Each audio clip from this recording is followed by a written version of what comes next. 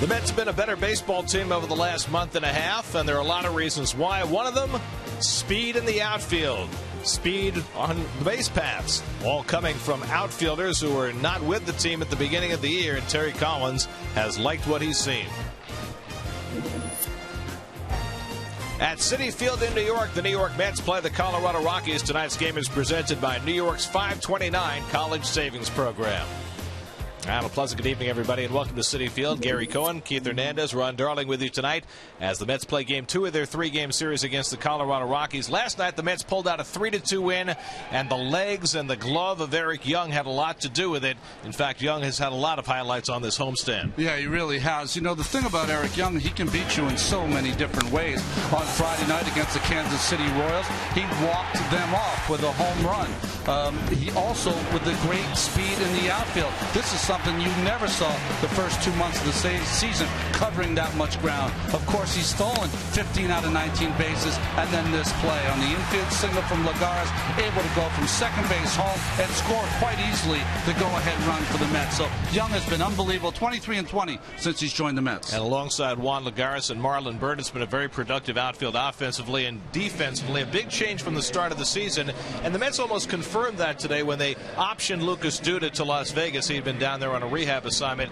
This change in the middle of the season has kind of been made on the fly, and maybe a change of philosophy as well. Well, it's not the first time that organizations make changes as the season progresses. Remember, Colin Cowgill had a terrific spring training. He won the job in center field. You had Duda out in left. Now it's completely been transformed with speed and defense. This is a very big ballpark. Terry Collins said around a month ago when his team turned it around that the reason why we've turned it around is because we're pitching well and we're catching the baseball. Well, that means out in the outfield. This is a very big park. You've got to tailor your team to the ballpark you play in, and this team has to rely on speed and defense. And that improved outfield defense certainly helps the pitchers as well. Matt Harvey goes to the mound tonight, and the Met pitchers can pitch with confidence with that outfield the way it is. Well, it has, but Harvey's had a funny season, hasn't he? 4-0 in his first 4 starts, and then it's really dried up offensively. He's 4-3 since then. His ERA has been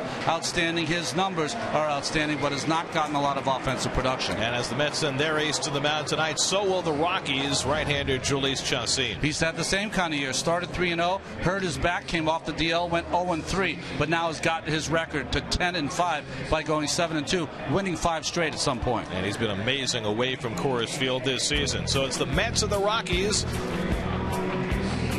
Matt Harvey Day at Citi Field. All the action coming your way tonight on SNY.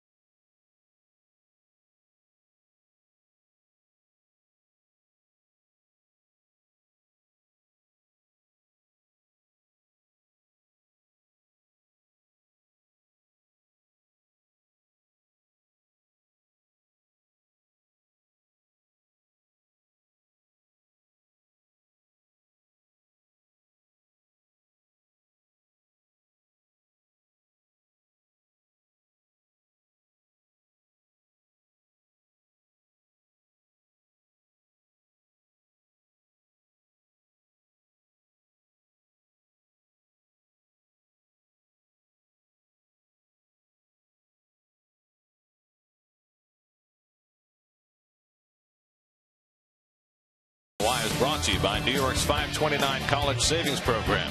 By Toyota. See where Toyota takes you. Test drive one at your Toyota dealer. Toyota, let's go places. By Parts Authority, auto parts superstores, where the answer is always yes. By Elysium, from the director of District 9 in theaters August 9th. And by Audi, truth in engineering. MLB.com at Bat is celebrating 5 years as your #1 mobile app for live baseball, available for iPhone, iPad, Android, and BlackBerry 10. At Bat delivers Mets baseball with live audio, stats, highlights, and more. Text at Bat to 31826 or visit Mets.com for details. Drive Around the Majors presented by Cadillac. Afternoon baseball today. Jay Bruce homer, drove in 3. Reds beat the A's 6-5. The A's lead down to a half game in the American League West. Chris Davis snapped a 3-3 tie with a 3-run homer in the 8th, his 41st of the year. And the Orioles beat the Padres 10-3. And the Mariners were down 7-2. Humberto Quintero, just acquired from Philadelphia, hit a 3-run homer, and Seattle leads Toronto 9-7. Matt Harvey ready to make his way in for his 23rd start of the year. Harvey Day at Citi Field. Matt's first pitch is coming right up.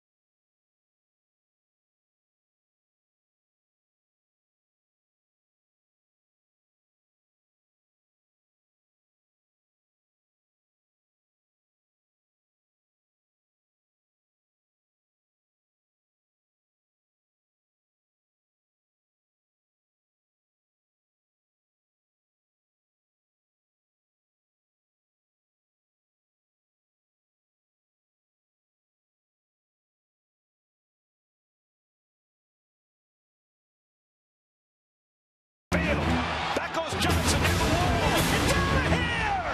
And Helton looks one to shallow left. On comes Young, diving to make the catch. Down slowly. Tough play from LeMahieu with the bare hand. Safe. Digging for the plate is Young, and he scores. And the Mets take the lead. Eric Young joined the Mets in mid-June. He's played 41 games for them, and he's had a huge impact, none more than last night when he used his glove and his legs to help the Mets to a 3-2 victory. The Colorado Rockies today placed their star Carlos Gonzalez on the disabled list with a sprained finger, so he's out tonight. And Charlie Blackmon, who had a pinch hit home run last night, will get the start in left field instead. Otherwise, the same lineup that Walt Weiss ran out there last night. He's got only a 4-man bench. They brought up a pitcher, Jeff Francis, to replace Gonzalez. Well, Harvey looked awfully good in his last start through 5 innings, but was tested in the 6th and gave up a 3 spot. No offensive production from his mates, and took the loss in his last start against Miami. And the Metropolitan Lexus defense. Lagares with the strong arm. He displayed it last night on a shallow fly ball that no one would have tried to score on. Throw a dart home. We talked about the outfielders. Those corner outfielders made 2 outstanding plays last night coming in on balls. That's Young and Bird. Davis, Murphy, Quintanilla, and Flores round out the infield. New York Mets baseball on SNY is brought to you by Cholula Hot Sauce. Head to Citi Field's Fan Fest and step into the cage to test your luck against the Cholula Flamethrower. Available in 4 flavors. Cholula Hot Sauce, the flavorful hot sauce with the iconic wooden cap. First batter of the game has had 1 hit and 1 walk against Matt Harvey this year. Dexter Fowler will lead things off for the Rockies. He was 0 for 2 with a pair of walks last night.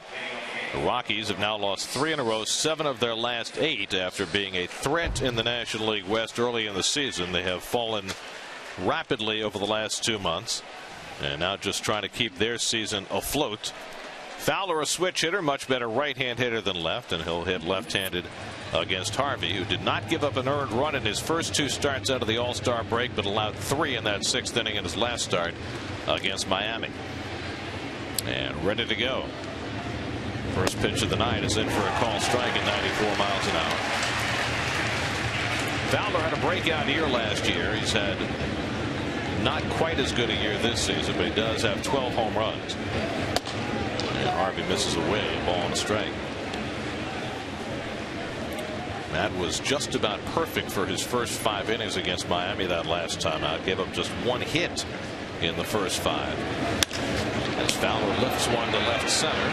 Over in the gap comes Young. And at the end of the warning track, pulls it in for the first out of the night. Well, you know, Harvey's pitched so well this year. He's had 2 outings where the Marlins beat him, and they beat him with the good at bats. When it happens, when he doesn't finish an inning and he gets beat by the opposition, it's kind of stunning. It's shocking, right? Yep.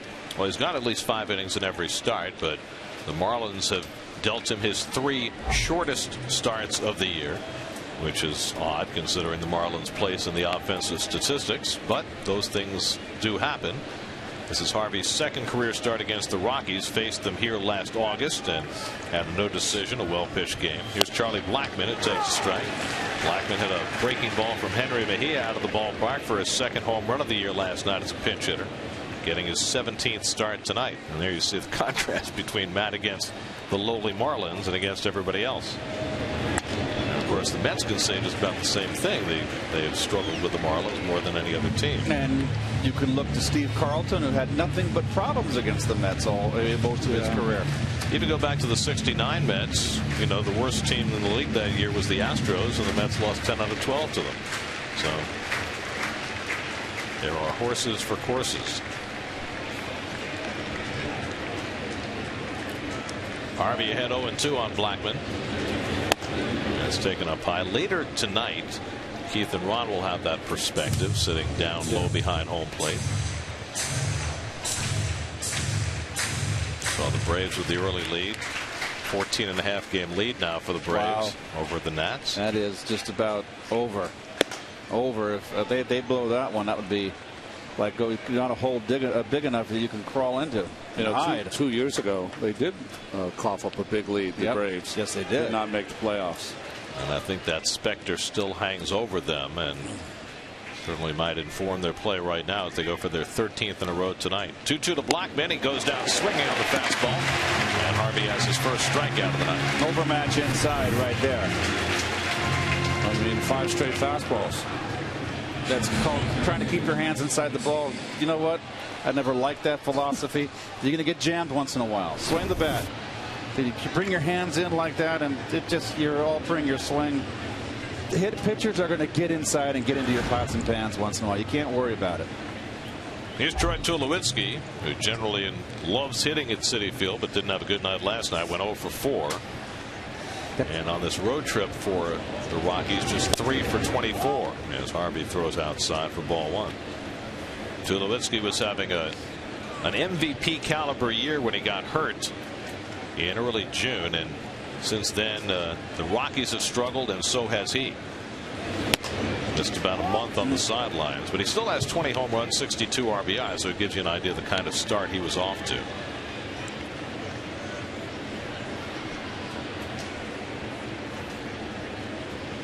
Harvey behind 2-0, and Tulowitzki pops it up. Mike Davis into foul territory. Side retired. 1-2-3 inning for Matt Harvey. Mets will come to bat against Jhoulys Chacín in the bottom of the first with no score.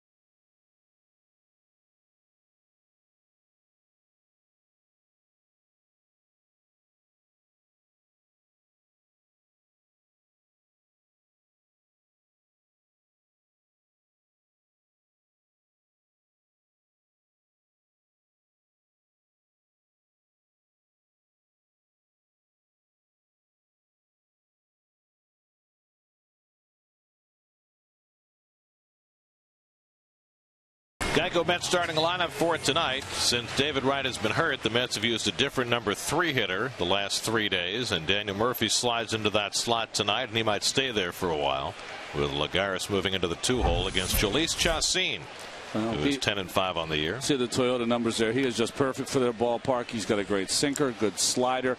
He started out 3-0 during the year, then went 0-3 after he came back off the DL, and has been great ever since. By the way, not shown in those numbers there, he's given up 4 home runs this year in 21 starts, pitching half his games at Coors Field. The former Rocky Eric Young, who certainly put it to his old team last night, takes Lone away, and it's 2-0. Young went just 1 for 4 last night, but that doesn't measure his impact on the game. Saved 2 runs at least with a diving catch to help out Henry Mejia after Mejia had left the game in the 6th, and then had the sprint from second to home on the infield hit by Lagares for the go-ahead run in the 8th. Grounds one down to Todd Helton, who takes it himself for the first out. But now the Coors Light Colorado Rocky defense. Well, we talked about the double plays induced. You see the sinker already. Tulowitzki up the middle, fine glove.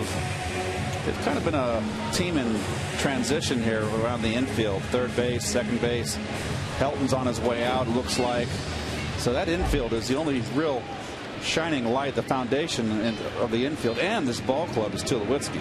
Here's Juan Lagares, who drove in all 3 Met runs last night. He had a 2-run triple in the 1st inning, and then that infield hit that he beat out, allowing Young to race home with the winning run in the 8th.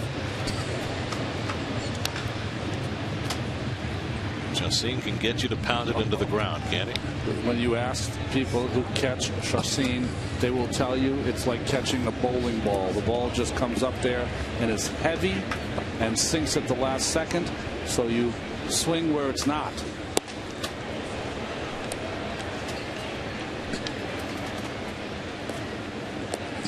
Well, Chacín has had himself a nice career. To this point, he has the lowest ERA of any Rocky starter in history who has started at least 50 games for them. Slow ground ball. Arenado, the rookie third baseman, with a strong arm, throws out Lagares for the second out.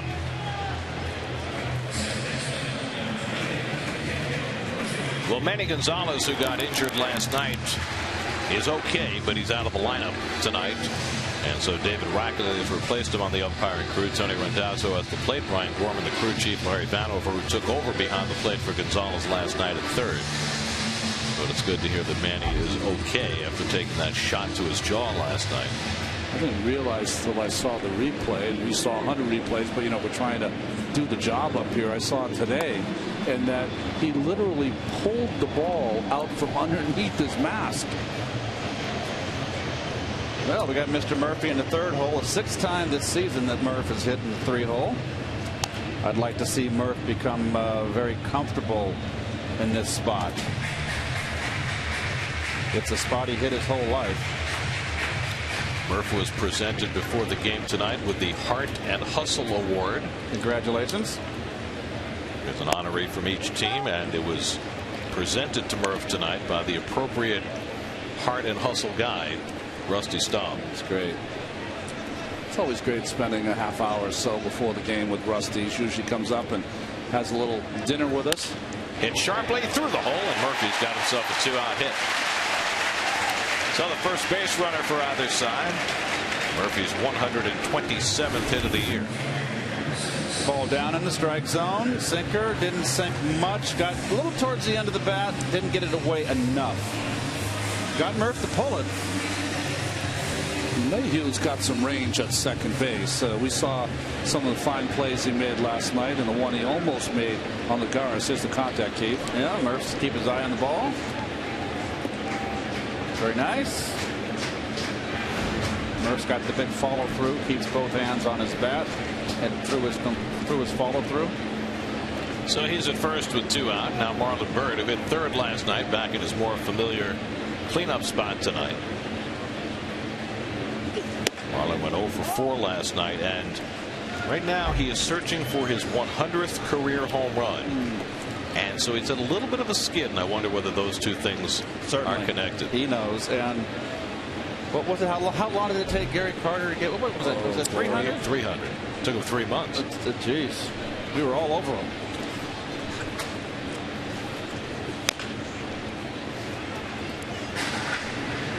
Also with the right out of the lineup, a little more put on the shoulders of Marlon, who has just been flying high and superb all season.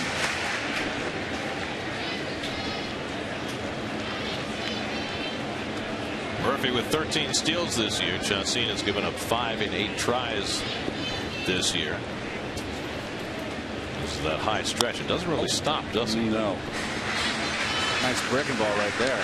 He stops at his chest, which is unusual. Most pitchers today stop at their waist. It honestly makes more sense to stop at your chest because you don't have to take the glove all the way back up.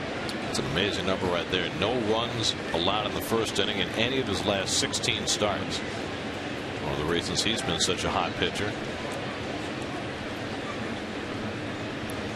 1-2 to Bird.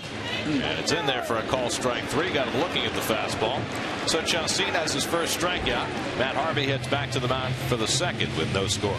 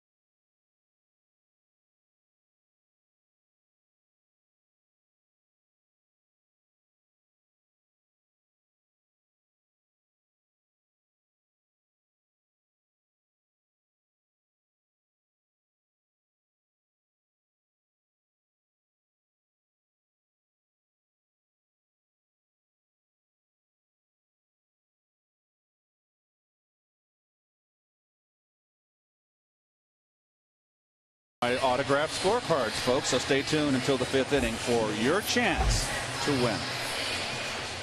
We've reduced that copy. By the time we get it the next time, it'll be one sentence. 3 words. I think that Gary should read them. He reads them with such better inflection and oomph. I thought your first read of that last night, which went on for about 5.5 minutes, was your best. We missed an inning. That was the only problem.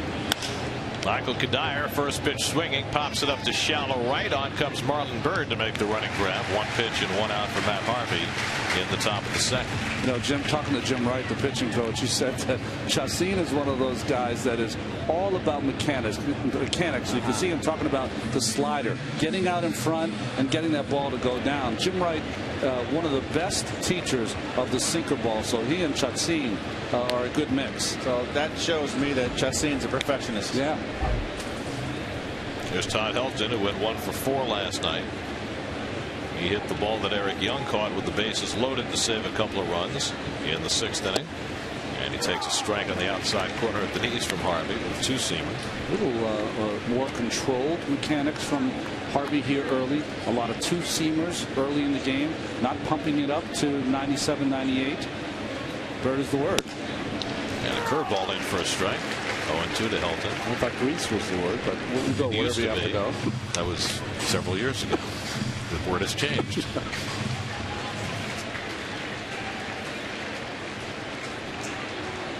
Here's the 0-2, and Helton fouls it off. The band that did Surfer Bird. Oh. You know, Bird is the word. Bird. Yeah. Surfer Bird. I forget. Someone will tell us. I'm sure Dave will look it up. All the young kids at home are laughing at us. Well, actually, Peter Griffin did a great version of it on Family Guy, so they'd know. Here's the 0-2. Little tapper, and Harvey on the backhand has got it. And plenty of time to throw out Helton 2 away. So Matt's retired his first 5. The trash men. See, he quickly found the answer, our buddy Dave Free. He's always good at finding the stuff that's non-sports related. He's 5 and fly. After about the 5th inning, you get nothing. So he's good early on, throwing strikes, ready to go. After the 100th pitch, he's done. 2 out and nobody on. Willie Rosario comes up to bat. Rosario 1 for 4 last night. In the bottom of this inning, we'll have an annual treat, and that is the appearance of our Kidcaster winner. Sponsored by New York's 529 College Savings Program. 12-year-old Johnny Gadamowitz of Greenlawn will be joining us, and we look forward to hearing his performance in the booth tonight. And Johnny came dressed for the occasion. He heard that we were dressed in suits and ties today, as Rosario has a base hit, first base runner off Matt Harvey. Did you notice something there? Did you hear the crowd? Well, they expect a no-hitter every time Matt pitches. That's the first time I've heard that. Everyone in the second inning. Despair. Oh, that's funny. So here's Nolan Arenado with 2 out and a runner at first. Anyway, when Johnny G joins us next half inning, he will have a great tradition to live up to. The last 4 years, we have had some spectacular performances by our 529 Kidcasters. Kyle Singh, sandwich. Cara Angalante, home run. Jacob Resnick, back to back, and J.J. Post. What a personality that kid had. And he got one to the warning track. Here's a nice grab by Stu Cole, the third base coach. That was a tough play. Arenado 1 for 3 last night, drove in a run. DJ LeMahieu, the number 8 hitter, is on deck.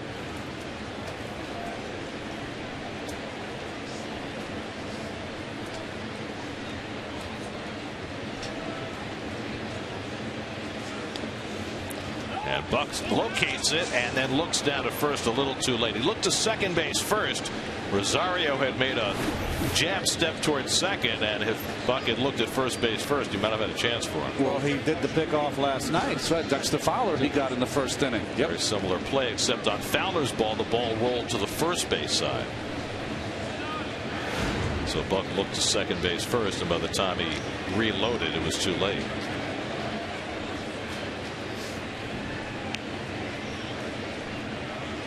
Rosario has 4 steals this year. 1-1 to Arenado. And a Bad looking swing on a slider. That is completely fooled right here. It's like, oops, I don't want to swing. Exactly what would happen if you swung a bat in a swimming pool. That swing right there. Remember Greg Jeffries used to swing bats? That's right. That's right. That was part of his drill. It's like the ultimate weighted bat, right? Here's the 1-2. Tapper to shortstop. Quintanilla's got it and makes the flip to Murphy, and the side is retired. We'll go to the bottom of the second inning, and when we come back, Johnny G will be joining us, our annual Kidcaster winner. No score at Citi Field.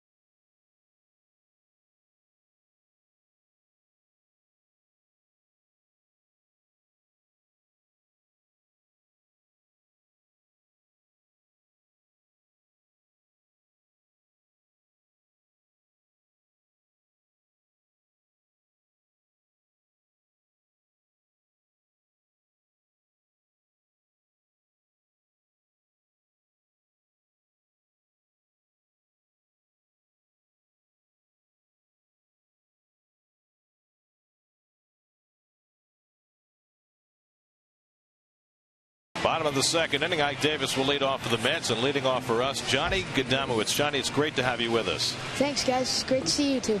The winner of our Kidcaster contest, and I'd like you to dive right in and call Ike's at bat. How about that? All right, well, here's Ike Davis at the plate. Takes the first pitch outside for a called strike. Nice pitch there from Chacin at 89 miles per hour. Ike thought it would have been outside, but took it and called otherwise by the umpire. We'll see if he can come back here. He awaits the second pitch. The pitch from Chacin is outside, called a strike by the umpire again, and now Ike's in the hole 0-2. We'll see what he can do. Nice pitch there from Chacin. Wilbur Flores is on deck. He had his first major league appearance yesterday. Ike takes the pitch for a called ball by the umpire, and that'll bring the count to 1-2.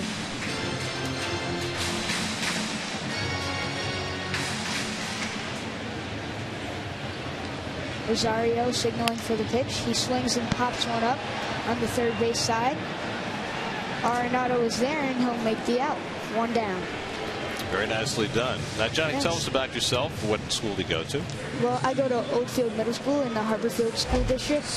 Are you very excited to get back to school, or do you want summer to last another I couple hope of weeks? summer lasts a little bit longer, but I'm looking forward to going back. Now, I understand you had to write an essay to enter the SNY Kidcaster contest, and that you very prominently mentioned your grandfather in your essay. Tell us about your granddad. Yeah, my grandfather is probably the biggest Mets fan in the world. He was a Brooklyn Dodger fan way back, but ever since they left, 1962, he's been diehard Met fan. I mean, we bleed blue and orange, so he's the biggest Met fan I know, hands down. Well, you are immediately the best dressed Kidcaster we've ever had on the show. Thanks very much. If you folks don't see down there, Johnny's got a nice Mets tie on too underneath that nice little pinstripe gray jacket. The hardest part, Johnny, if you sit in my seat, you got to be about 6'4" to see over the monitor, right? Yeah, Makes it tough. to lean over here. 2-2 to Wilmer Flores. So, how long have you been a Met fan? What's your first Mets memory? I've been a Met fan since day one. I actually, this isn't my first appearance on SNY. I was way back in like 2001. I got picked to be the fan of the game. It was my first Met game, and they were down 13-1, I think it was, and I was crying, and the announcer said, "You just got to look at the scoreboard." And I got a fan of the game that time. No, so 2001, you predate SNY. You were how old in 2001? I wasn't even a year old yet. And you already made your TV debut. So yeah. you're a veteran now. Yeah. I was just thinking the Mets had already made him cry at 1 year old. Yeah. So do you remember 2006 when the Mets went to the postseason? I do. Andy Chavez, that catch over center field. But then Yadier Molina, God, that hit, that was maybe one of the worst moments in our family ever. It's crazy. We were all really mad. And then Carlos Beltran struck out looking to end it. It was hard. So in all of your 12 years, and you've obviously seen a lot, who's your favorite Mets player? Well, currently I would have to say it's a toss-up between David Wright and Matt Harvey. Wilmer Flores with his first major league hit. After going 0 for 4 last night, Flores gets on the board, and he'll take that baseball out of play. That's an exciting moment. But all time, I would have to say it would be Mike Piazza.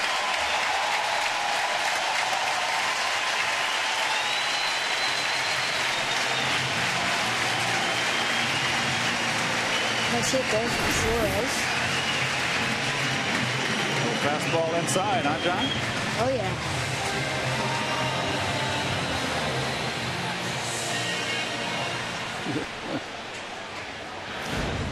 Well, you know, there have been times in the past when we've had our kid caster on and he's been able to call a home run. Right. But here, it's the first time I think we've ever had a kid caster on to witness a Met getting his first major league hit.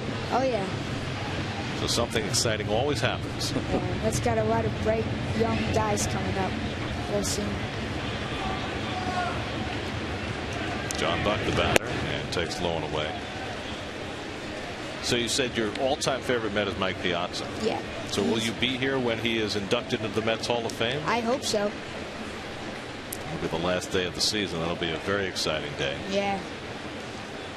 So what about the rest of your family? Are they baseball fans? We're all huge Met fans. My sister, Carrie, her middle name is actually Shea after Shea Stadium. Wow. Yeah. So your parents have something in common with Chipper Jones. Yeah. Well, you want to be an announcer, right? I want to go to college for sports communications and do something like this. Is there any announcer that you try to emulate? I like all of them, but especially you guys. Okay. Well, you don't have to be nice. You know?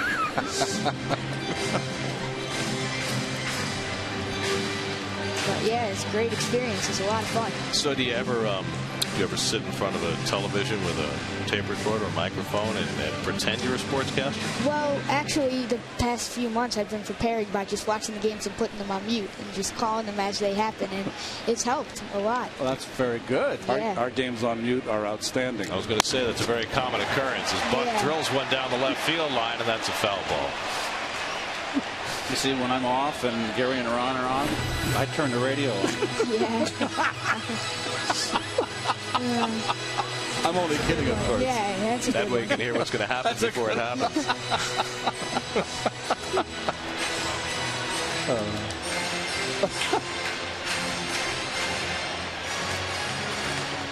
Johnny, do you play at all? Do you play baseball? Yeah, or? I play baseball. I play second base. Nice. Yep. Can you turn the double play? Yeah. I mean, in Little League, it doesn't happen that often because the bases, it's only like 75 feet, so it's not that much, but it'll happen every now and then. So you're 12, so you're going to be playing on the big field pretty soon. Yeah, pretty soon.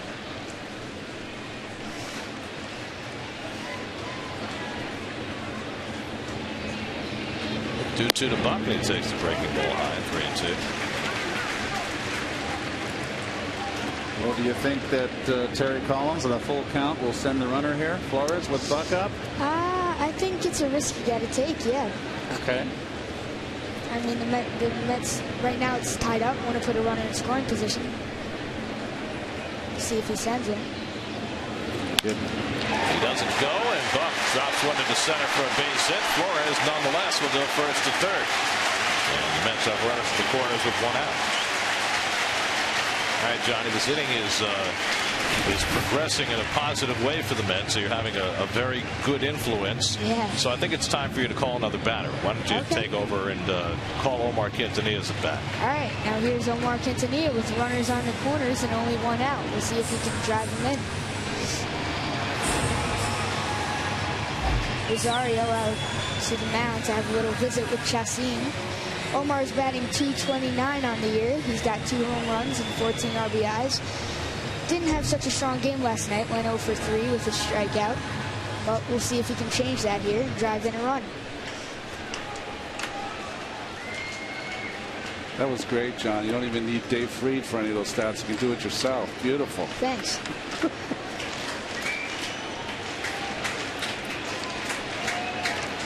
So here's the first pitch to Omar. He takes it low for a called ball by the umpire, 1-0. Quintanilla, not really much of a power factor. He's only got 2 home runs on the year, but definitely can drive in that run on third. Let's see if he can come through. Runners on the corners. Second pitch to Quintanilla. Swings and lines one to right field, and that'll drop for a base hit, and he's around to score. Flores rounding, and he's on third. Nice hit there by Omar Quintanilla. So Flores scores, and Buck advances to third, and Omar's on with a base hit. RBI there.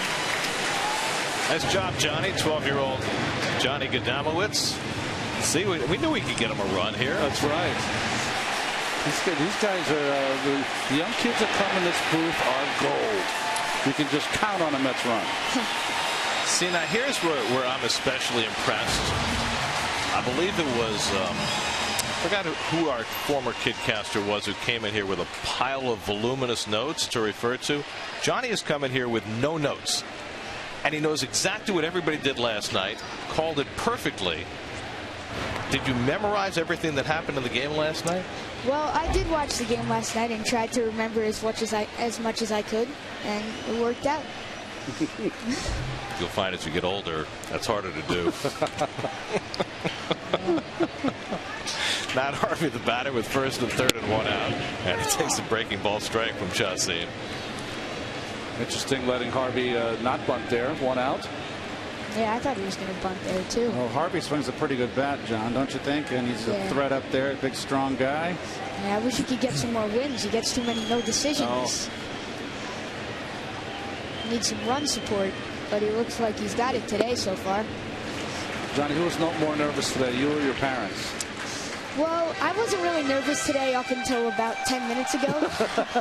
But, I mean, they were pretty nervous, too. But I would say me.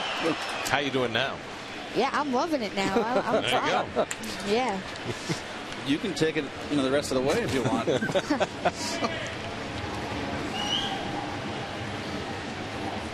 One and one to Harvey, and he hits a double play ball, but Tulowitzki broke the wrong way. LeMahieu has to make a difficult turn, and they get the double play to end the inning. But the Mets get a run. Johnny, terrific job. Thank you. It was great to have you here tonight. Thanks. Johnny Gadamowicz from Greenlawn, New York, our kidcaster, our 529 kidcaster. Mets get a run and lead at 1-0. Grandpa, he's good.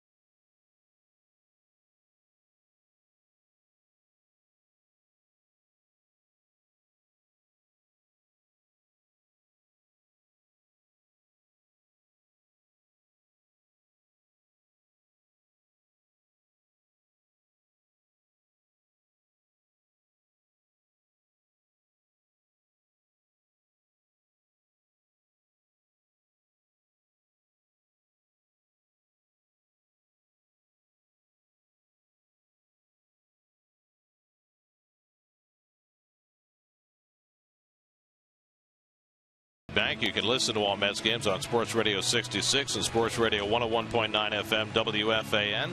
Day game tomorrow starting at 12 noon. Dylan G will be on the mound for the Mets. Then the Mets head out on an 11-game road trip beginning Friday night in Arizona. 3 with the Diamondbacks, 3 in L.A., 4 in San Diego, and then a makeup game in Minnesota before the Mets come home a week from Tuesday night to play the Braves. DJ LeMahieu will lead off for the Rockies as we go to the 3rd inning. Matt Harvey staked to a 1-0 lead on an RBI single by Omar Quintanilla. And the way things have been going for Matt, he has to take the approach of that's my run. Now it's time to run with it. LeMahieu 1 for 4 last night, hitting a .268 on the year. And he takes a strike from Harvey. The pitcher Chacin on deck, and then Dexter Fowler for the Rockies in the 3rd.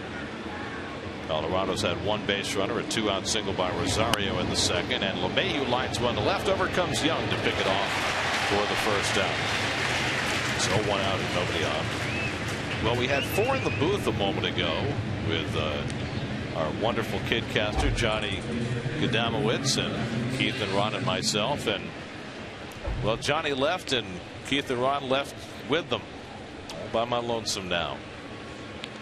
Was it something I said? Keith and Ron have headed downstairs. They want to get a little closer look at Matt Harvey, and so they're going to get down into the front row behind home plate, and they'll be joining us from down in those close-up seats in just a few moments. Ball and a strike to Chacin, who's a pretty good hitting pitcher, has 9 hits this year and is hitting .209.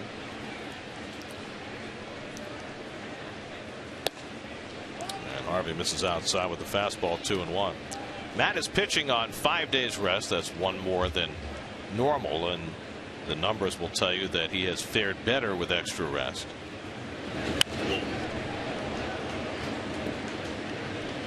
On regular rest, his ERA is 3.08. 1 extra day, 2.14. More than 1 extra day, 0.77. He's pitching on 1 extra day rest tonight, and Mets are going to stay with the 6-man rotation for the foreseeable future. Behind the bag at 3rd, long throw for Flores to make right on target, and he gets Chacin for the 2nd out. So the first time that Flores has really been able to show off his arm. He made a throw that Ike Davis had to pull out of the dirt last night, and here throwing from behind the bag to get Chacin and making the play perfectly. So fresh off his first big league hit, Flores makes that play, and there are 2 out and nobody on.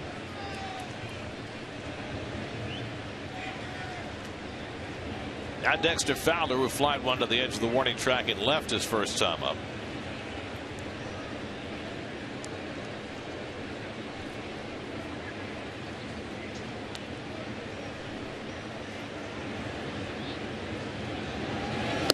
And Harvey throws a fastball by him at 96.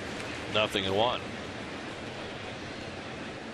Matt has not had his high-powered electric fastball early in this game. There have been no 98s and 99s. There's a curveball that drops in for a strike, and it's 0-2. Steady's relying more on his 2-seamer, throwing his 4-seamer at 96, and that's been plenty so far. He's kept his pitch count down early in the game. Ahead on Fowler, 0-2, and he comes upstairs 1-2. Keeping that pitch count down is becoming more and more important for Matt, not just to get him deeper into games, but also because what has happened this year is that when he gets beyond 100 pitches, his effectiveness has sagged. He strikes out Fowler to end the inning, his 2nd strikeout, middle of the 3rd, 1-0 Mets.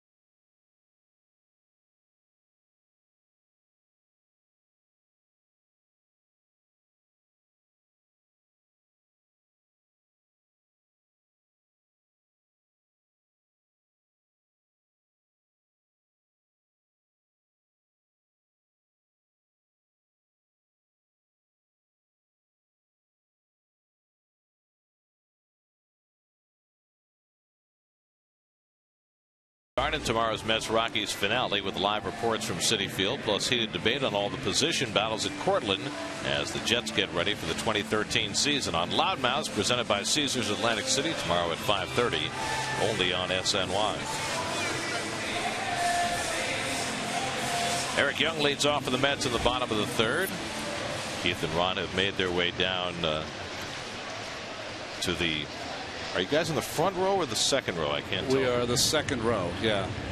Nice seats. Really, right? They're very nice seats. Young grounded out to first his first time up. There are the gentlemen, resplendent in their nice looking suits. Gary, I didn't get to see it because we were walking down here. Flores made a nice play at third base, huh? It was a good throw. Had to throw from behind the bag and threw it strong and accurately. Gary, you look resplendent tonight too. Thank you. I think Johnny G made the quartet, though. He did.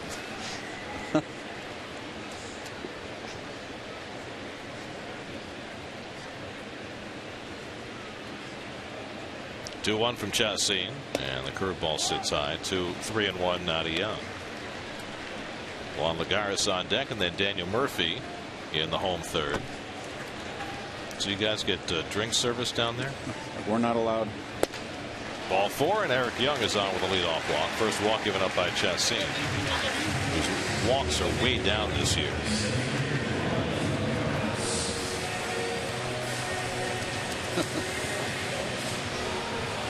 By the way, the man behind the camera is Big Pete. Pistol Pete. Pete, if you remember last night, was the chef. He's barbecuer last night. Chef, contortionist, pratfalls. He can do it all. Oh, what a ham. How many camera guys get on camera? It's outstanding. Here's Juan Lagares, who grounded out to third his first time up.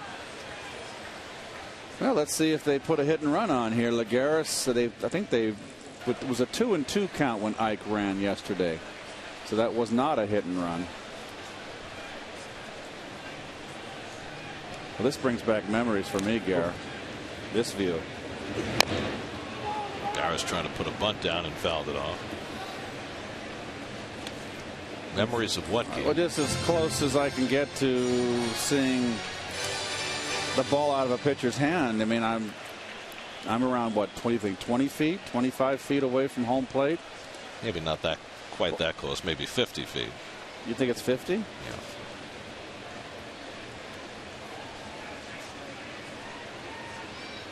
I know Keith didn't say it, but on the 2-1 pitch to Young, it was a breaking ball, and he's sitting next to me, and I could tell you he jumped like, boy, he telegraphed that pitch, didn't he? Well, it was a roller he threw. He threw a nice little hanger. So you can definitely tell here. I love this angle. My focus is on picking the ball up out of the pitcher's hand. Runner goes, hit on a line to third, and Young will get doubled off as Arenado picked it out of the air. Or did they say that it bounced? Well, wait a second. Oh, I thought it was on the air. He caught that ball. It definitely looked like it was in the air. And there was no clear signal by the third base umpire, Larry Vanover. But it is indeed a line drive double play. He just picks it off the sand here, the dirt, before it hits. Good play by Arenado. And I also think Young did the right thing, too, because he stayed on second base until he got the confirmation. Terry Collins coming out, though, just to ask Vanover what's going on. Well, there's no question that it was a line drive. The problem was that Vanover made no call. And that's what was confusing for Eric Young and for Terry Collins and everybody else. Do you think the angle of Vanover was blocked here, being behind Arenado, so maybe it became the second base umpire's call? I think that's what Terry wanted to ask for help. Clearly it was the right call, so 2 out and nobody on. And now Daniel Murphy, who had a base hit to right field his first time up.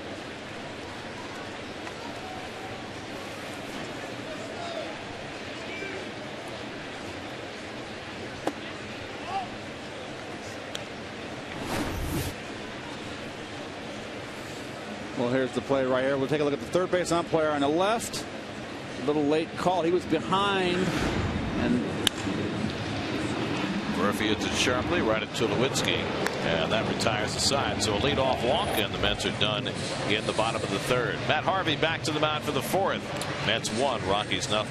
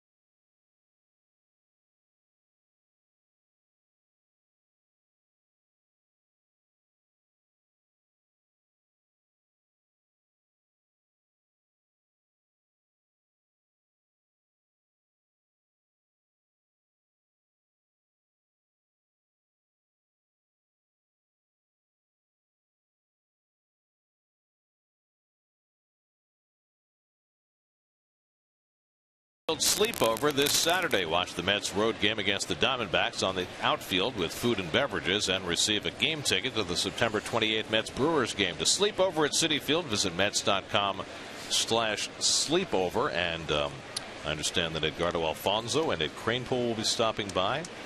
And in case you're wondering what the after game entertainment will be, apparently the game starts at 8 o'clock.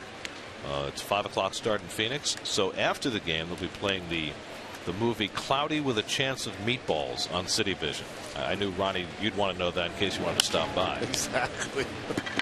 Charlie Blackmon slaps one to short. Quick throw by Quintanilla and gets the speedy Blackmon by a stride. One away. We've been lobbying to get you out here to do the pregame show before the sleep. Listen, pre and post. Let's go all the way. I think hopefully maybe they'll be able to do that. You know what's interesting there, Gary, is that from our vantage point up in the booth, you don't realize how fast these guys are down the line. Quintanilla had to get rid of that quickly. Blackmon has some great speed. 1 out and nobody on. Troy Tulowitzki fouled out to first his first time and fouls this one off the right side. Not a play. It's a close play, but he just got him. Just a half a step. We always talked about Quintanilla playing a very deep shortstop and doesn't have a real strong arm. Good enough arm. But so many times we see him on those ground balls that aren't hit very hard. He has to come in and throw on the run. Tulowitzki chased a high slider. 0-2. Slider here from Harvey. You know, I'm asked all the time when I meet people for the first time. They always say the same thing to me. Boy, you're very tall. And my joke is I always say we're all tall as far as pitchers are. But down here, you really get to see how big a presence Matt Harvey is on that mound. I mean, we don't see it upstairs. I mean, he just looks not like a behemoth, but a lot larger here from this vantage point than in the booth. 6'4", 225. Maybe still growing. 1-2 to Tulowitzki. Fastball at 97. That's the hardest pitch he's thrown so far tonight. The one thing that I've seen the last couple of games, and you saw it right here, is I wouldn't say frustration is the right word, but he's such a perfectionist. When he doesn't execute the point pitch, it almost seems like he's disappointed. 2-2. And he misses with a changeup and a full count to Tulowitzki. First 3-ball count of the night for Harvey. His average fastball velocity has been top in baseball, and by the way, so for his slider and so for his curveball as well. Got the worst of that foul tip. The way he is limping around, that's one of those sliders off the end of the bat that catches the catcher right on the foot. They are just tough as nails. Oh, right on the instep. That's the almost might have got the inside ankle on the bone on that ankle. That hurts. Tulowitzki just asked Buck, "Are you all right?" Buck nodded, "Yeah, I'm good." Tulowitzki seeing if he needed to give him more time. Classy move. No, the umpire, home plate umpire, also wiped the plate for him. That's Tony Randazzo behind the plate.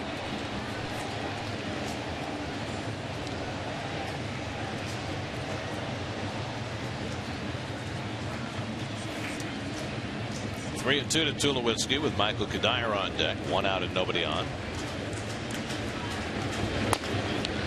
Bounces the curveball foul. You know, Gary, I mentioned the size of Harvey, but you know that post generation after Cal Ripken or Alex Rodriguez and others, Tulowitzki is a big shortstop also.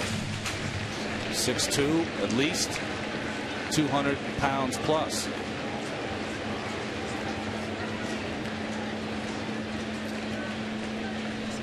Eighth pitch of the at bat, and Tulowitzki grounds one down to Flores at third. Talk about your big infielders. Throws out Tulowitzki for the second out. Well, he got him with the 2 strikes and stayed with the breaking ball and finally put Tulowitzki away. Very different look to this Colorado lineup without Carlos Gonzalez, who, when he's played against the Mets the last couple of years, has been almost impossible for them to get out. But Cargo went on the disabled list with that lingering finger injury, and so he won't play at all in this series. The pitch count low for Harvey so far. He's already gotten 4 outs with 2 pitches or fewer, and he gets a first pitch strike into Cuddyer. Well, there's been 3 batters up this inning. All of them have had a conversation with Buck, and you know we've been around catchers who don't say a word. Well, John Buck is one of those guys that talks to every hitter. Line to center field, and Cuddyer's got a 2-out hit. So the second hit for the Rockies, and both have been singles with 2 out and nobody on. I wonder, Ronnie, whether they're just asking him how his wife's doing. Everybody knows that. That's right. They've been waiting for that baby for the last 5 days. I just took a photo of Ronnie and I, Gary. A selfie? Yeah, from the cell phone. I love that reverse angle. You can just, so it's for posterity, Ron. Here's Todd Helton, who had a comebacker to Harvey his first time up.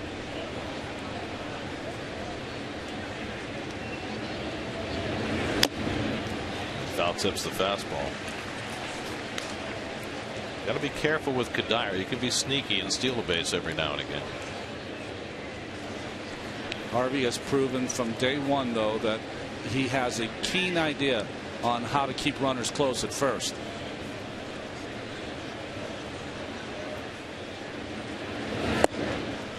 Helton no match for that changeup, and it's 0-2. Just hard to be geared up for 95 and get 85 or 87, whatever the miles per hour this changeup was, but perfectly placed.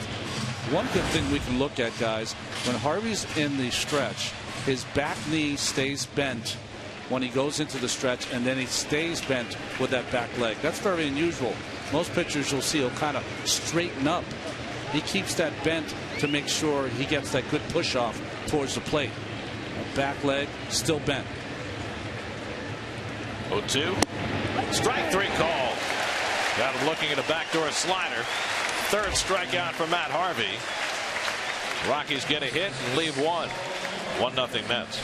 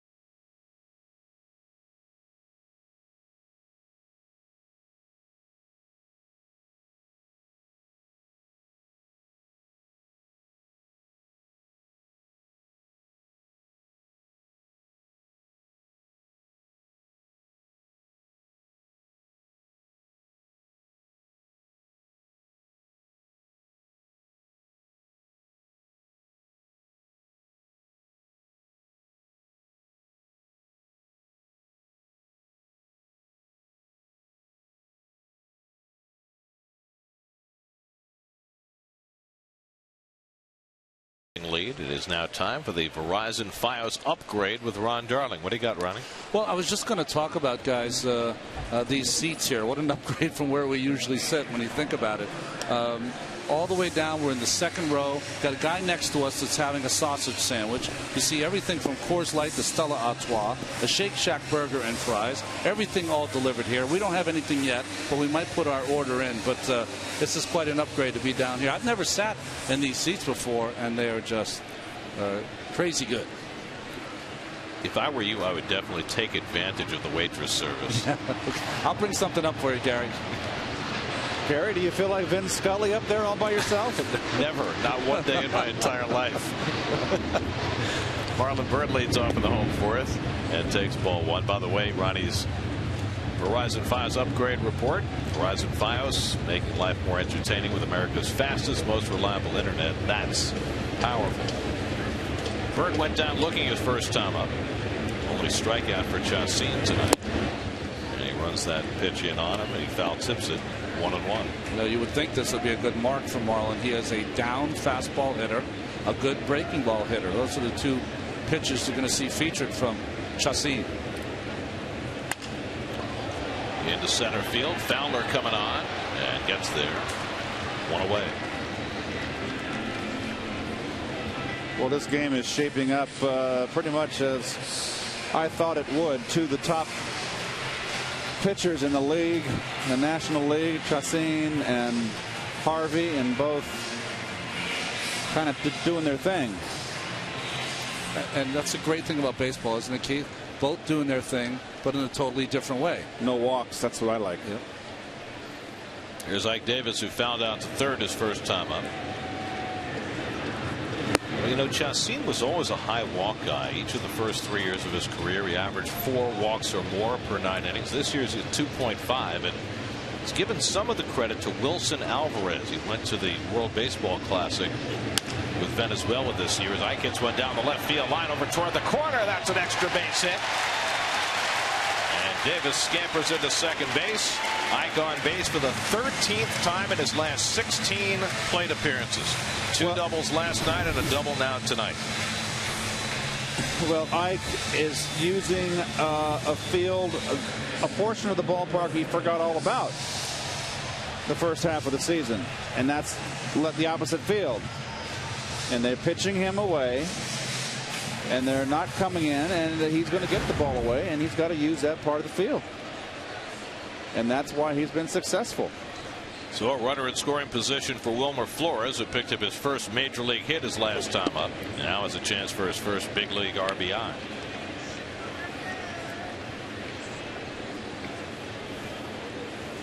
Pretty much straight up for Wilmer. A little slight shade. I can't even call it a shade of the opposite field.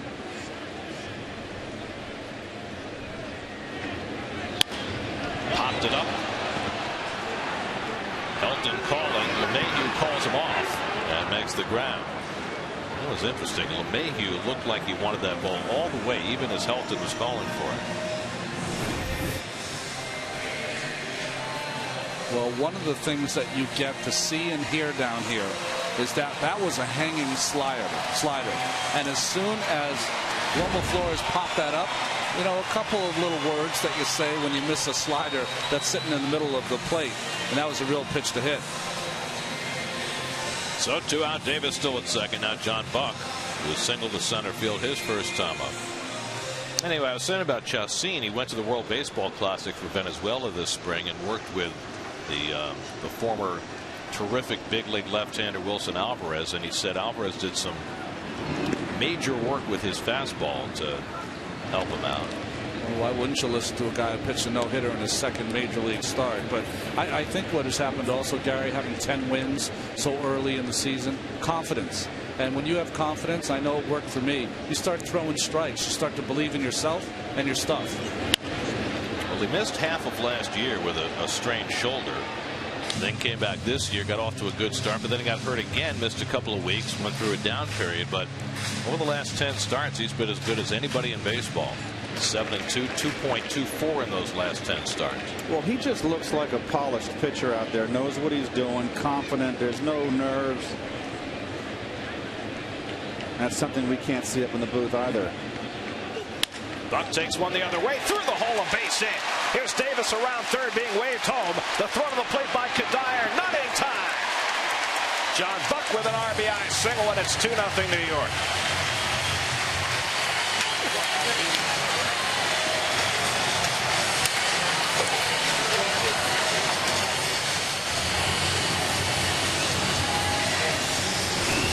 Well, I'll tell you what, Buck is, after the horrific 2 months after the hot start, has really kind of become more consistent. And there gets a big 2-strike base hit. 2-strike, 2-out base hit. Look at the bat right there. Someone's got to get that bat. That's the job of the on-deck batter. Someone can get hurt. That's the first thing you do. You go get the bat and clear the area.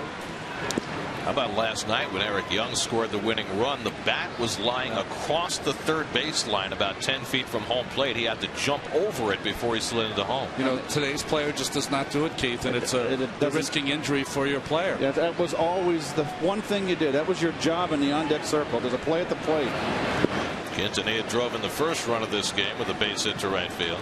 Well, think about Ike Davis here. He did not slide. He just ran through the base because he did not know. There's the bat.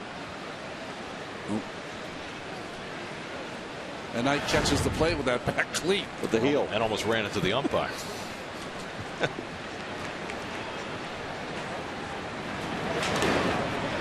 This is the play from last night. Look where the bat is. Wow. So it just. Now that's kind of a surprise play. It's kind of unusual. Someone scores on an infield ground ball from second base. So I'll give the benefit of the doubt there.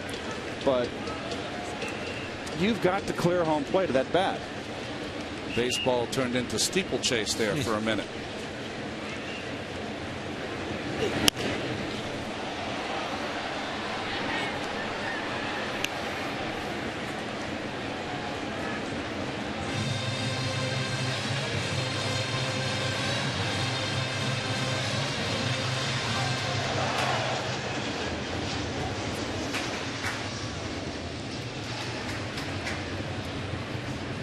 Buck at first and 2 down. Mets now with a 2-0 lead in the fourth.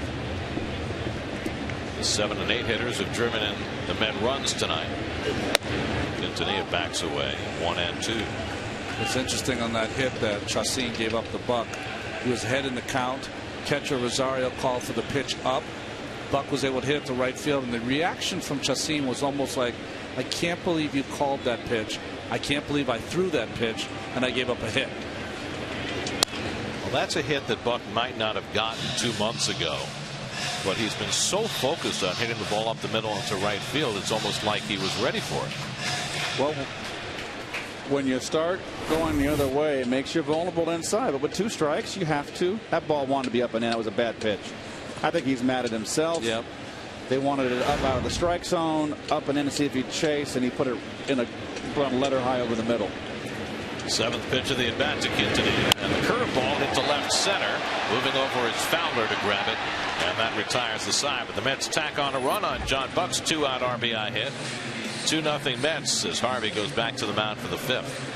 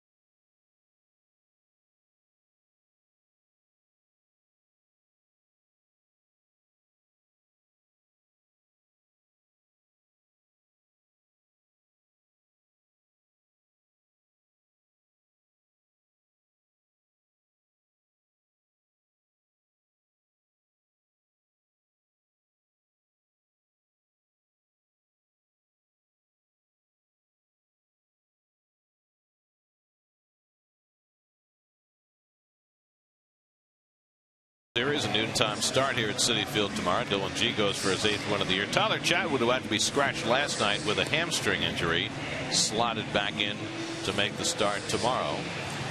As the Mets wrap up their homestand and get ready to head to Arizona, there's Dylan, who has certainly kicked it in gear the last 2 months. And been a very different pitcher than the one that he was early in the season, or even going back to spring training. His last start, a brilliant one against Kansas City. Wheelan Rosario leads off for the Rockies as we go to the 5th inning. Is that a KC Monarchs uniform? Maybe. How about the hat? What's that stand for? I have no idea. Well, look at this number. The Rockies against 95-mile-an-hour fastballs, and look what Rosario has done against the best heat. Wow, that's interesting.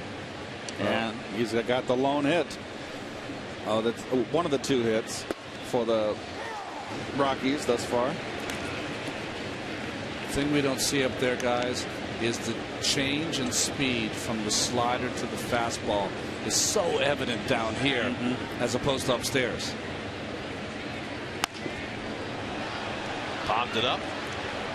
Flores and Quintanilla. And Quintanilla takes charge.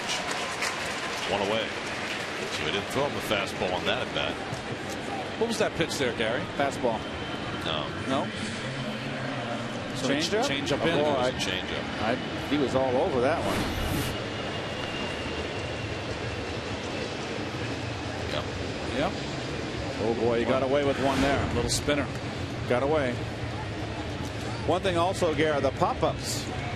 They're up high. They're high. We don't notice them up when they don't get as high as we are up there. I will have to say my eyesight is a little different than 1985. Makes me want to go out there and get a glove on and catch them.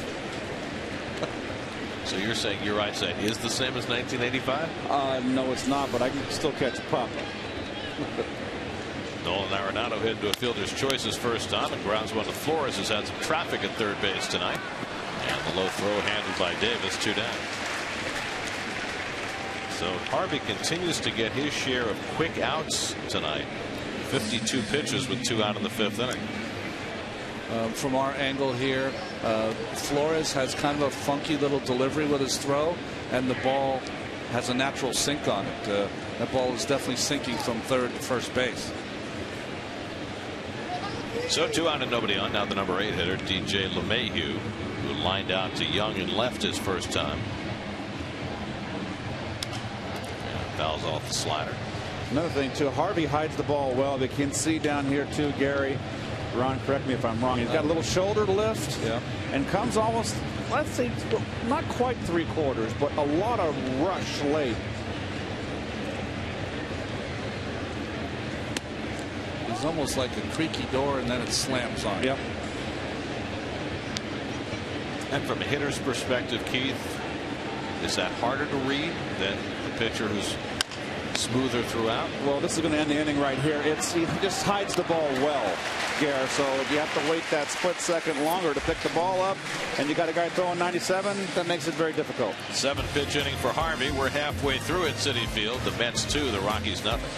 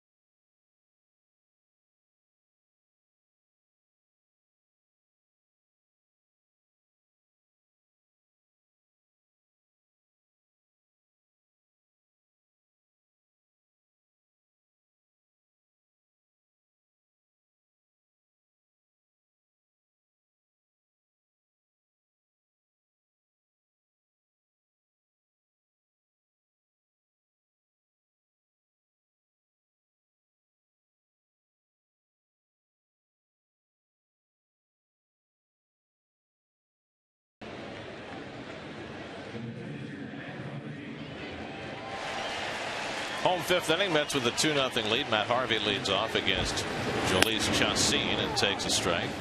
Harvey bounced into a double play his first time up. Certainly been an efficient night for Matt so far. 55 pitches in 5 innings. And now with a 2-0 edge. The shake of the head by Harvey. Just can't believe the number of breaking balls he's seeing every at bat. Remember, we noticed early in the season that he kind of pulls away from the ball. He's a middle in hitter. They found out in a hurry. Tries to drive that ball the other way. Well, he's 5 for 56 now on the year. He got such good swings last year in his rookie season that they came out pitching him a lot tougher right from the beginning this year. Doesn't take long. And he goes down on the slider for the first out of the inning, just the second out. Well, tonight is a momentous night. The WFAN radio engineer Chris Majkowski, better known as the Immortal, last missed a Mets game 20 years ago today. He's done every regular season and postseason game for the last 20 years, home and road, and being honored tonight for that incredible milestone. Over 3,200 games without missing a single one. Wow. And Howie and Josh in the radio booth and all of us for SNY salute Madge for an incredible run. Great work.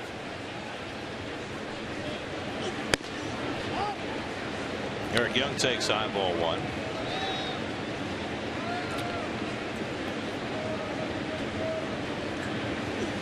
I had the pleasure of working with Madge for the first 14 of those 20 years. And let me tell you, maybe a curmudgeon, but he's our curmudgeon.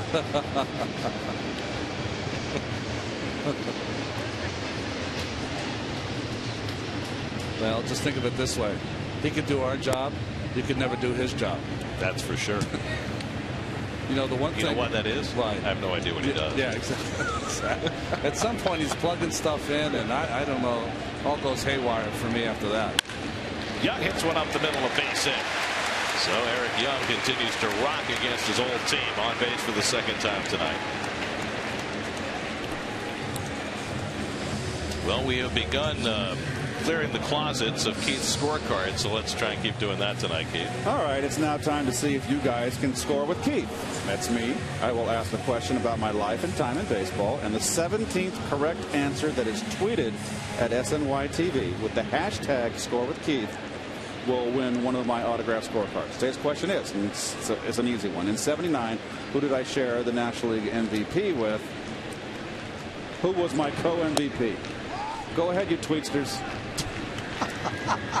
Now, I want to know about strategy. If you're trying to tweet the answer, do you tweet it immediately? Yeah, or really. do you wait a couple of beats so you're the 17th? It's just like trying to get the tickets to a concert when you used to do it on the radio. You got to wait a little bit. No, I was our understanding that there was over 1,000 tweets last night in the first question, which was my first number in a big league uniform, my rookie season. And what was it? 18. Oh, wow. They give you a number, you take it when you're a rookie. Yeah. 18? Yeah, I was 18 my first year. And no offense to Yogi, but it was the one number I hated the most. I never liked even numbers. I like odd numbers. Well, 7 was your number because of Mantle, right? So you had like 8 minus 1, right? No, I know I never thought of it that way.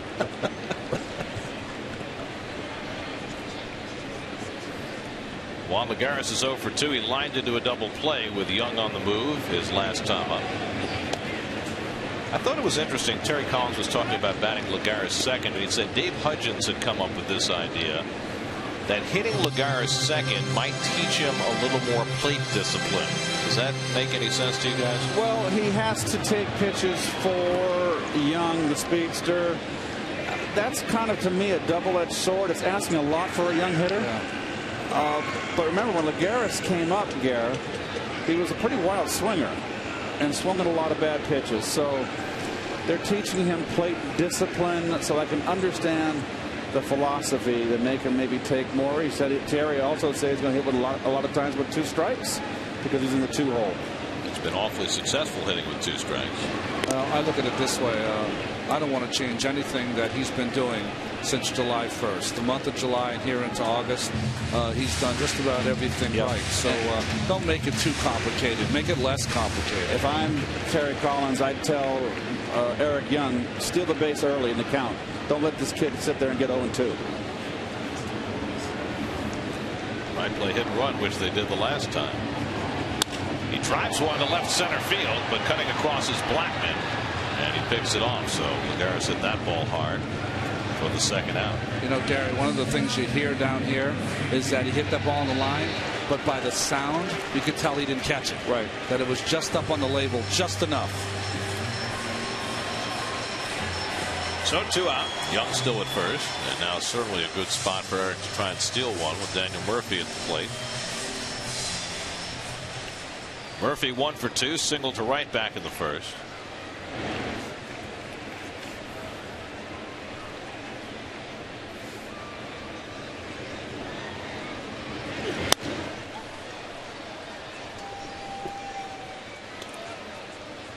SNY's Super Slow Motion is brought to you by your Mercedes-Benz Tri-State dealers. Visit them on the web at searchmercedes.com.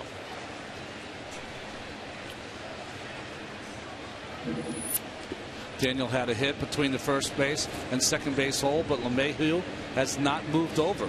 Still shading a little up the middle, and a huge hole between Helton and the second baseman.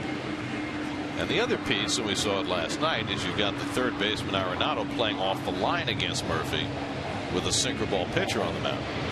And especially when Murph gets, he's only 1 strike now, but Murph gets the 2 strikes, he almost becomes a left field hitter. And he hits this one out to left, but right there waiting for it is Blackman, and that retires the side. We've played 5 now at Citi Field. The Mets and Matt Harvey with a 2-0 lead.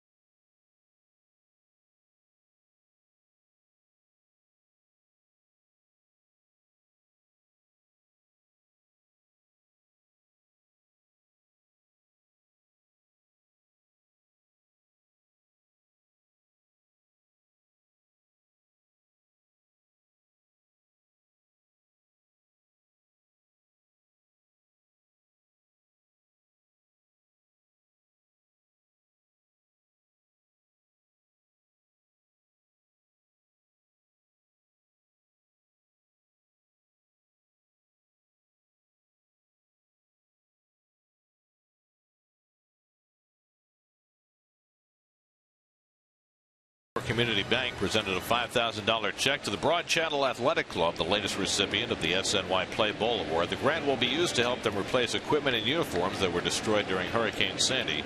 To see more of their story and the stories of past recipients, go to facebook.com/SNY. Matt Harvey facing Jhoulys Chacín, who leads off in the top of the 6th. Chacín grounded out his first time up. Harvey misses away, a ball and a strike. Matt's given up only 2 base runners tonight. 2-out singles to Rosario in the 2nd and to Godire in the 4th. And his pitch count very low, working here in the 6th. The sixth was his undoing in his last start after 5 brilliant innings against Miami. And he's thrown a first pitch strike to 15 out of 18. Slider just off the plate to Chacin, 2-2. Chacin is not a bad hitter, hitting 209 coming into the game, but his heart's not in this at bat off Harvey. He's stepping a mile in the bucket. He's got the happy feet in that box. He's hoping for something middle in. I can't blame him. Watch his feet. They're very happy, moving around a lot, just hoping that both feet get down in time to take a swing. Not that time. Slider gets him. Only the 4th strikeout for Harvey tonight. It's been a different kind of night for Matt, certainly in terms of his pitch count and his strikeouts.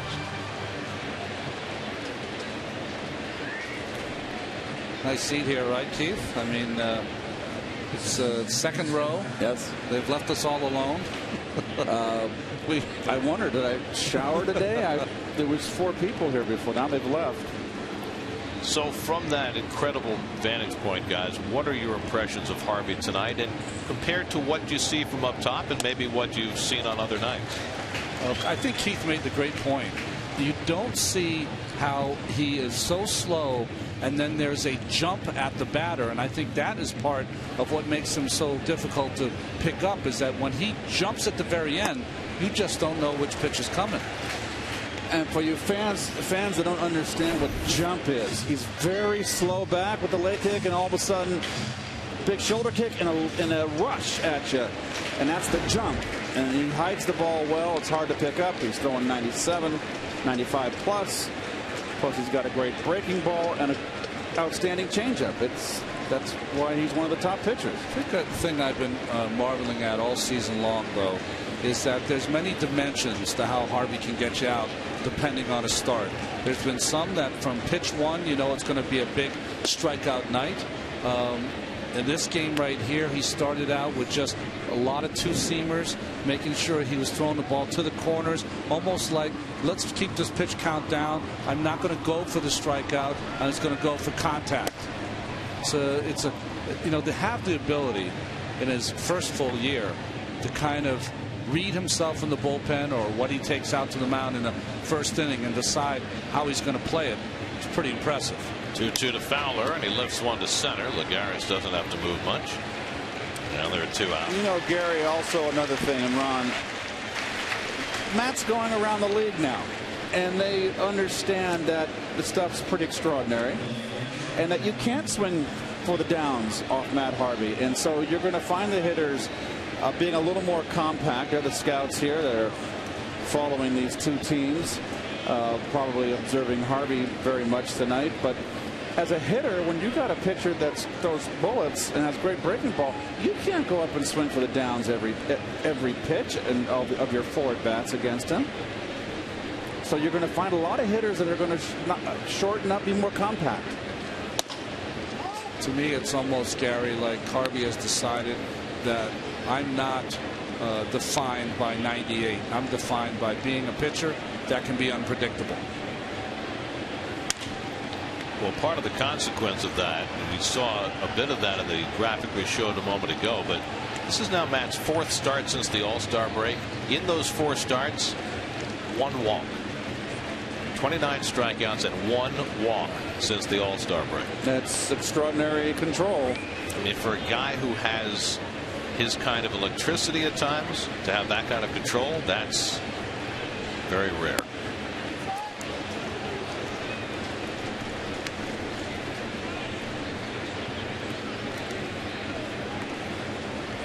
Tulowitzki would be next. Flagman tonight is 0 for 2. And he slaps one to shortstop. Quintanilla is right there. Another 1-2-3 inning for Matt Harvey. He's retired 7 in a row. 6 scoreless for Harvey in a 2-0 Met lead.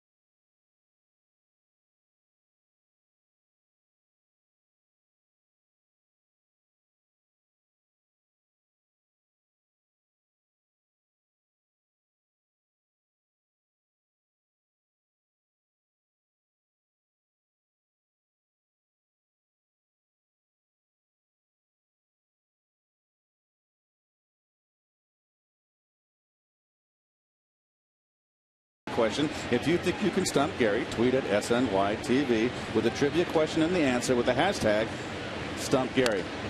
Good luck, Gary. I'm pulling for you. Well, you know, since we're in separate venues now, you won't be able to flash me the answers. We never do that. You wouldn't allow it. No. Howie would. He would. I know. He tried to cheat that one night. Went for the book. Keith snatched it out of his hand. Well, a guy who says put it in the books, I guess is going to go to the book. Marlon Byrd grounds one to the left side. And Arenado takes his time and throws him out by a stride. One away. Time to check in with the studio. Gary Apple is there for a game break presented by your local Tri-Honda dealers.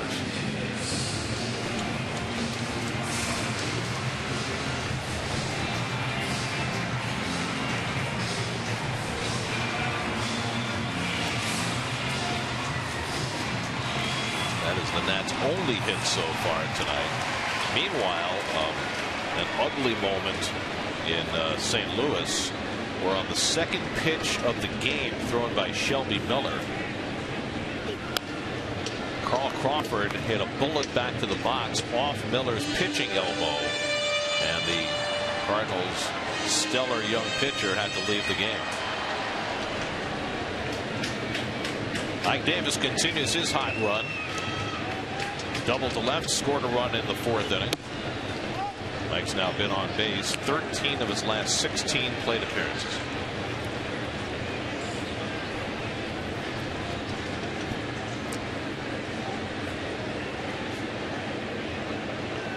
One from Chauncey, and Davis hits it in the air to right field.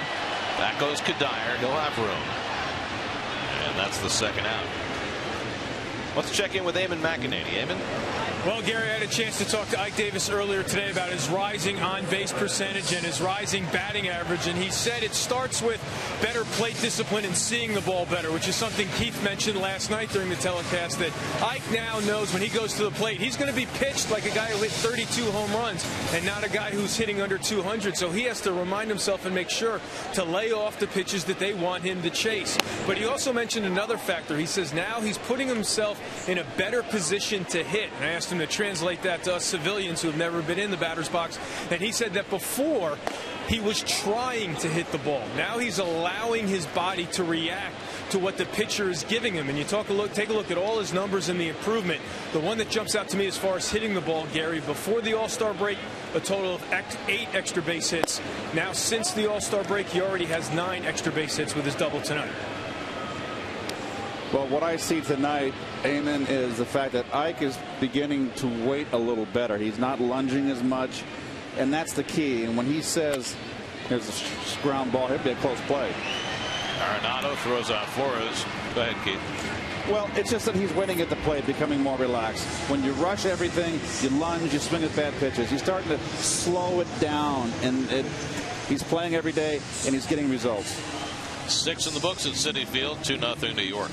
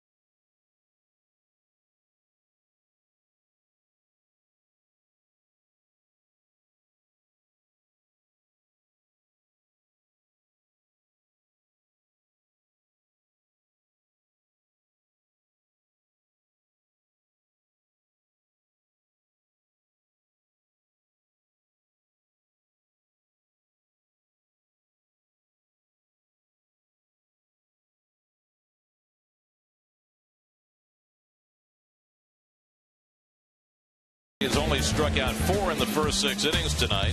Not one of his bigger strikeout performances, but he has been right on his game nonetheless. He's faced just 2 over the minimum over the first 6 innings and working on a 2-hit shutout. And now he takes them out for the 7th inning, having thrown only 70 pitches tonight. 3, 4, and 5 in the Colorado batting order. Tulowitzki, Kadire, and Helton will come up against Matt in the 7th. Gary, when Tulowitzki was on the on-deck circle while Harvey was warming up, he did not take his eyes off one warm-up pitch of Harvey. Watched the entire warm-up. To me, that is something you usually don't see from a hitter. Concentrating on every single warm-up of Harvey. It's interesting. Harvey's worked Tulowitzki away, predominantly away, and I mean like 90% away. And he rolls over that breaking ball. Flores in rhythm. 1 out. 8 in a row retired by Harvey. Well, we've seen what Tulowitzki can do in this ballpark when you pitch him middle in. That series 2 years ago when he homered in 4 straight games in a 4-game sweep. Kadire has one of the 2 hits for the Rockies tonight. Single to center field with 2 out in the 4th. Kadire began the day 3rd in the National League in batting, behind Chris Johnson of the Braves and the injured Yadier Molina. 96 from Harvey, 0-1.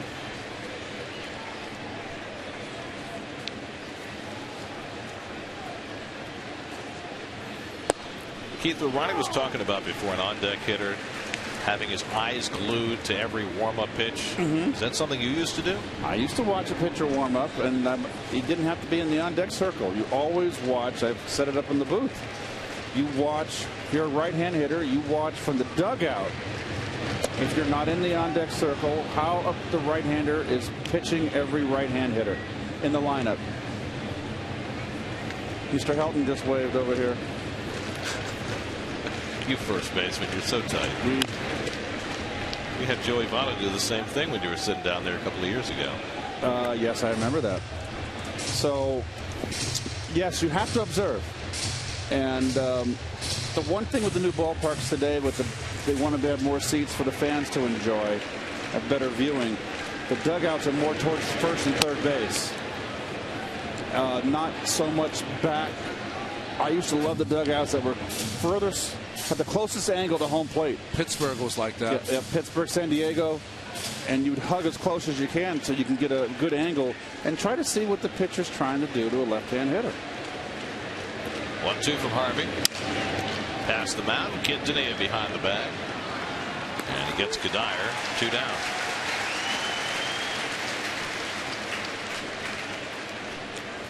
Cold Hard Facts brought to you by Frost Brewed Coors Light. Well, since 1900, there are only half a dozen pitchers who've had more strikeouts through their first 32 career starts than Matt Harvey, including Yu Darvish, who is painting that number right now. Darvish is the only pitcher in the major leagues this year with more double-digit strikeout games this year than Harvey. Darvish has 8, Matt has 6. Well, curveball to start off Helton 0-1. Dwight, I think, had 30 starts his rookie year in '84, 276 punch-outs, and remember in September of that year in a 3-game stretch had 43.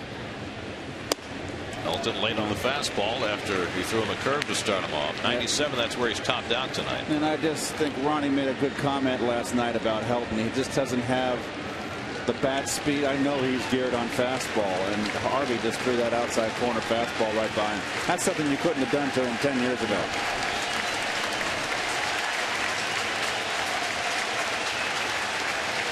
Oh, 2 to Helton. Struck him out. Blazer. Strikeout number 5 for Harvey. He's set down 10 in a row on his game tonight. 2-0 at the 7th inning stretch.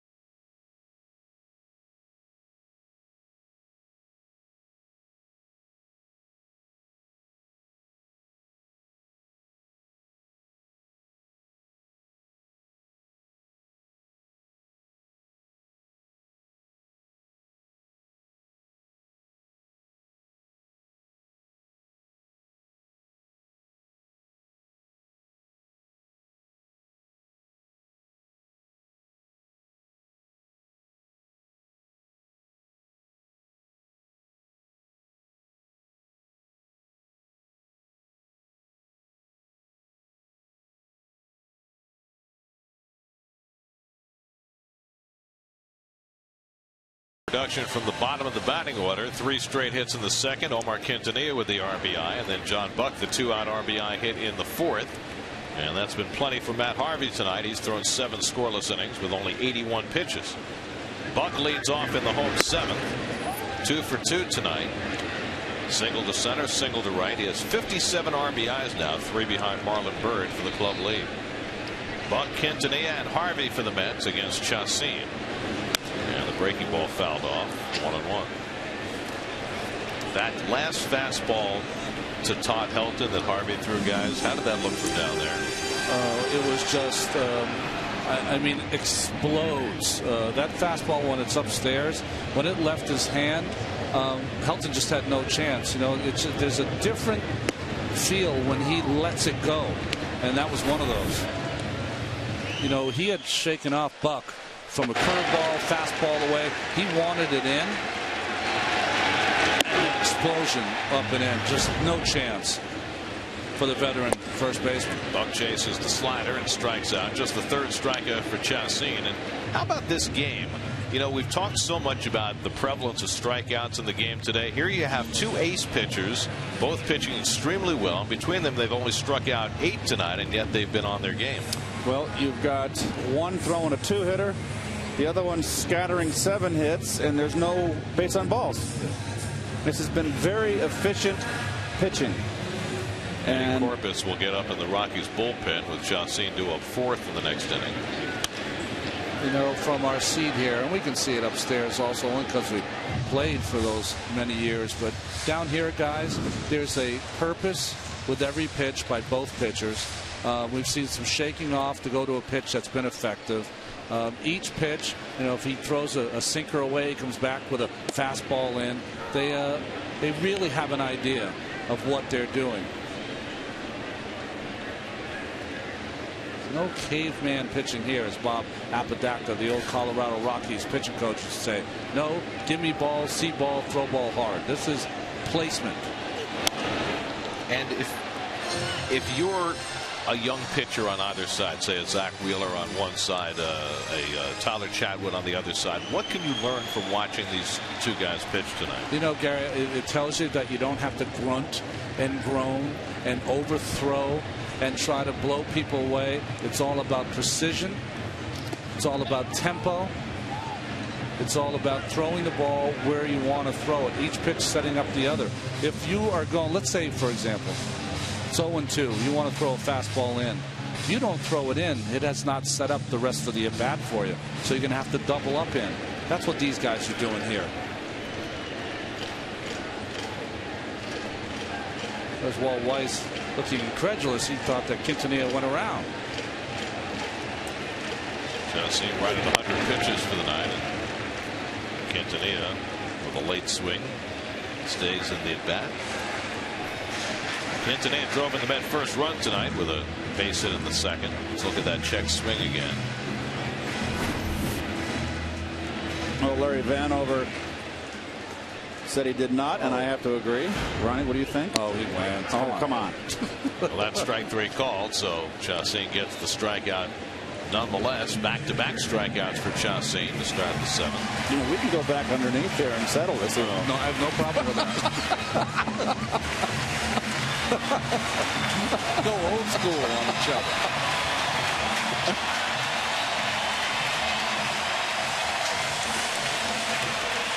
This is something you just don't see enough in today's game, isn't it?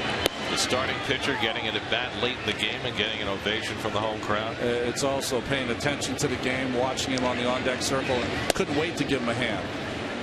And Matt is having all kinds of issues with that breaking ball.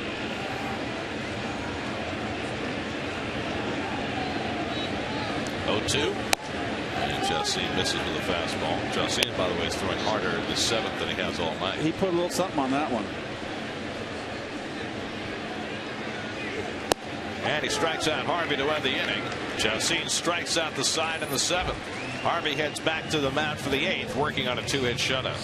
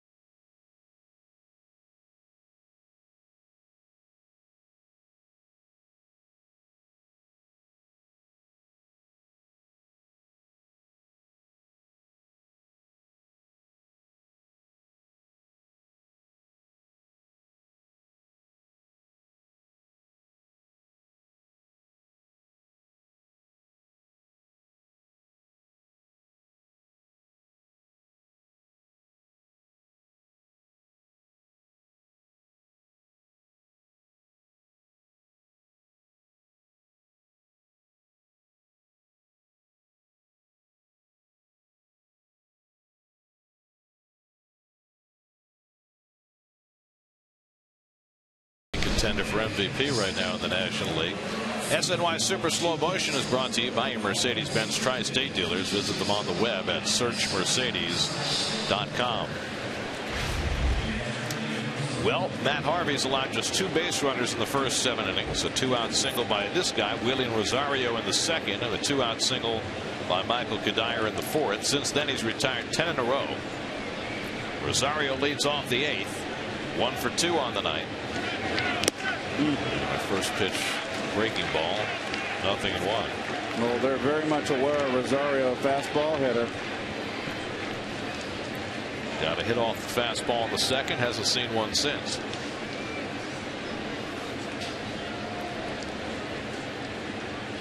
When you're playing in a shutout, I'm talking about the guys defensively behind Harvey.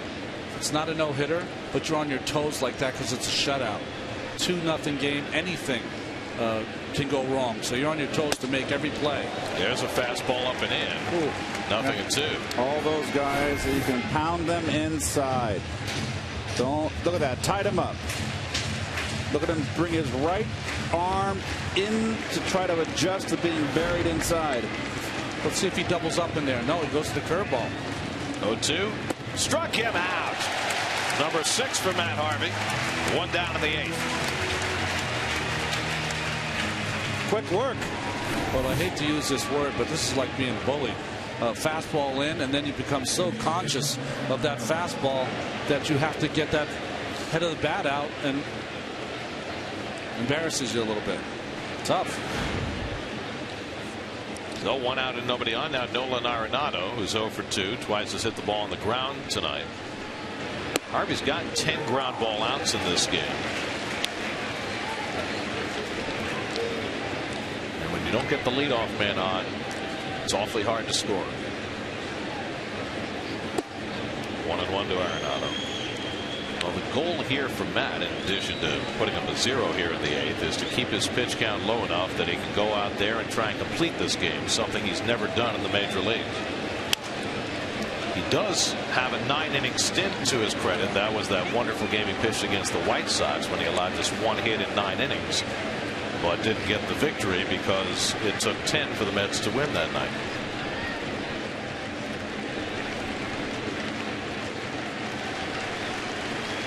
Wow, those unbelievable numbers. Arenado lifts one down the right field line over toward that short fence, and Bird reaching at the last moment, can't get to it. That angled short fence is so difficult, and as Murphy and Bird both got there, Bird just didn't have enough time. You can get hurt there too. Yeah. You know, you're kind of hitting you right in your waist.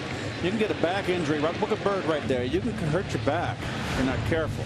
And if you go over that, it's only cement past that little wall. You know, if you were to topple over, party over. That fence has come into play from the very first game that was played here at Citi Field. Just knew that that was going to be a difficult spot in the ballpark. 1-2 to Arenado. Slow ground ball toward the hole. Flores can't get it. Quintanilla can, and he throws him out. No, he's called safe. The first base umpire, David Rackley, said safe. He appeared out from here, and Terry Collins will come out to argue. Rackley, a rookie umpire. I thought he beat it. It's a tough angle for us right here. Well, I think he's out. Yep. He had a very strange stride toward first base. He's lucky he was out. It's almost like he was leaning backwards to touch the base. It's almost as though he miscalculated his steps and just tried to stretch for that extra little bit on that last stride and slowed him down a little bit, and that might have confused the umpire. That was almost looked like the ministry of silly walks there up the first base line.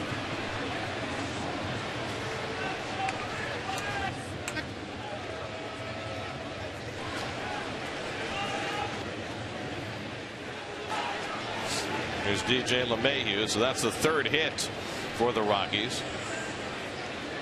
LeMahieu is 0 for 2, lined out and grounded out, and he takes a strike on the outside corner.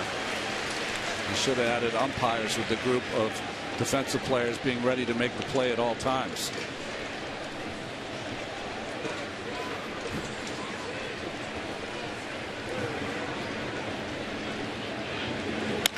LeMahieu. It's a double play ball to Quintanilla. To Murphy for one. Double play. Side retired. Mets get an unfortunate call. Harvey makes up for it by getting the double play ball from LeMahieu. 8 scoreless innings from Matt Harvey. 2-0 New York.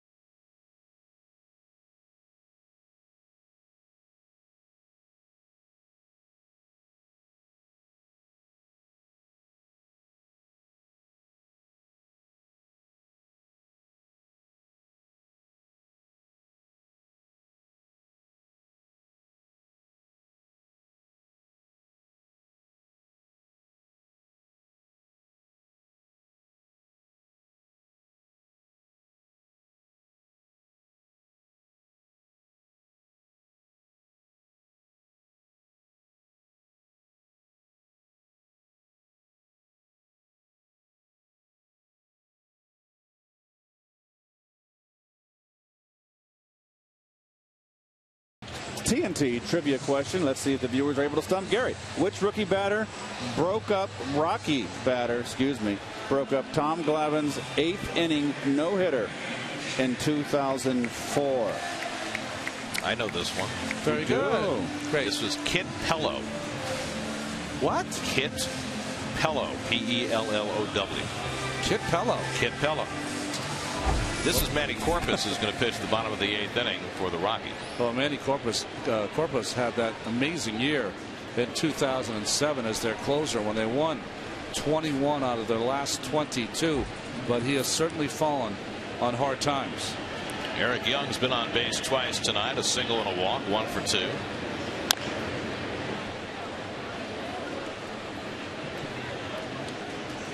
Well, we'll see if Gary gets it. I'm sure he does. Yep.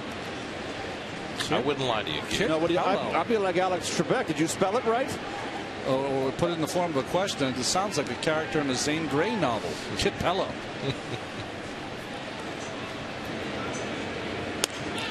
Young lifts one to right field, and Kadyr's right there with him. 1 away. Well, Matt Harvey is going to get a chance to do something he has never done in the major leagues. Actually, 2 things. He's never thrown a complete game, and he's never thrown a shutout. And he'll have a chance to do both those things when he takes them out for the 9th. He's only thrown 91 pitches through 8 innings.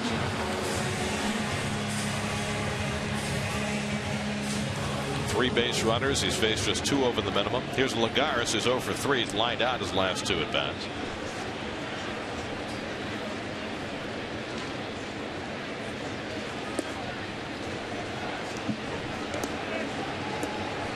Edgemer Escalona, next man up in the Rockies bullpen. The Mets have had only 1 complete game this season, and it was a complete game loss. A memorable game. Right before the Harvey Wheeler doubleheader in Atlanta that got this Mets hot streak going, Dylan G carried a shutout into the 9th inning in Atlanta and lost 2-1 on the Freddie Freeman 2-run homer. 8 1/3 complete game loss for G, and that's the only complete game by a Mets starter this season. So Harvey will try and change that. 3-0 now to Lagares with Murphy on deck. And that's inside, ball 4, and Lagares is on with a 1-out walk. Only the second walk of this game. New York Mets baseball on SNY is brought to you by State Farm. Tonight's State Farm agent of the day is Pat Cauley of Glendale, New York. Contact Pat's office at patcauley.com. By Brooklyn Burger, the premium steakhouse burger and the official burger of the New York Mets. And by Bud Light Lime, summer is calling. Mets looking for some insurance for Matt Harvey here in the bottom of the 8th as Daniel Murphy steps in. Murphy is 1 for 3, singled back in the first inning. Jhoulys Chacin certainly did his job tonight, allowed just 2 runs and 7 hits over 7 innings, but the way Matt Harvey has pitched, that might be enough to beat him. It's like one of those, if the game ends up 2-0, those old wire stories you'd read. AP, Harvey outduels Chacin. That's right.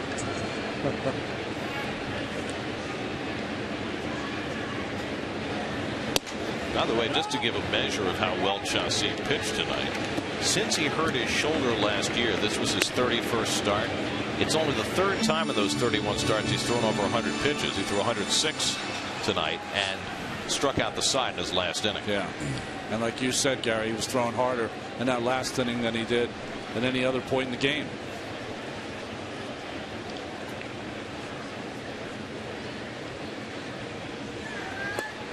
Murphy takes a sinker low and away from Corpus, 2-1. Randy Corpus used to have electric stuff, but those times are gone.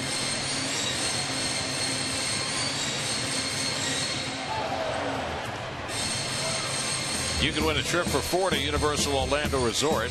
Enjoy all the action and fun of Universal's 2 amazing theme parks and stay on site at the electrifying Hard Rock Hotel. Just go to sny.tv/Toyota and enter the Toyota Fan Flyaway Sweepstakes for your chance to win. Lagares at first and 1 out. 31-year-old Manny Corpus in his 2nd tour of duty with the Rockies. Pitched for the Cubs last year. Misses away to Murphy after walking Lagares. He's now behind 3-1 on Murphy. I got to believe that Lagares now will be put in motion.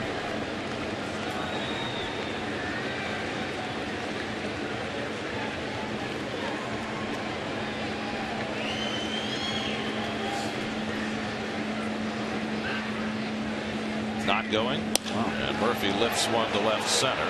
Blackman is over. And that's the 2nd out. Lagares back to first, 2 away, and Marlon Byrd coming up. In the 9th inning, the Rockies will have 9-1-2 in the order. So the pitcher spot, then Fowler and Blackman, as Matt Harvey bids for his first major league complete game and shutout. Byrd tonight is 0 for 3, now just 2 for his last 21.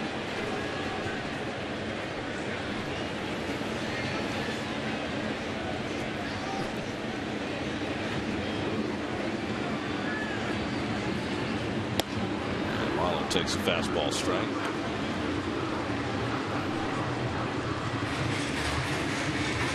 Carlos Gonzalez on the disabled list now. They kind of dillied and dallied with that move over the last week or so. Re-injured his finger on Sunday, and they finally decided today to disable him. Byrd drives one to deep center field. Fowler going back. It's over his head. Hops over the wall. That'll cost the Mets a run. Lagares will have to stop at 3rd. Well, he was going to easily score from first base had that ball stayed in play, but it bounced over the wall, hit the iron railing for a ground rule double, and Lagares will have to go back to 3rd.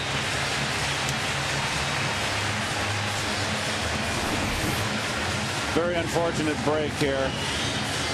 Oh, just a hang and slide piece, sitting on a tee saying hit me, and just got a bad break. Good call by Larry Vanover. By the way, watching Larry Vanover there, it reminds me, we misidentified the umpire who missed the call at first base in the last half inning. The umpires were listed as having Brian Gorman at second. That, of course, is Brian Gorman, the crew chief, umpiring first, and it was he who made the incorrect call on the infield hit by Nolan Arenado in the top of the 8th inning.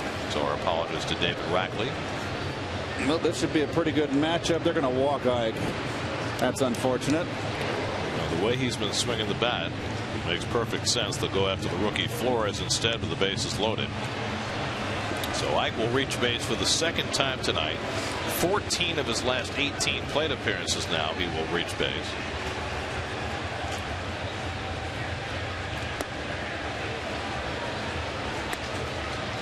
He had a double and scored a run in the 4th inning.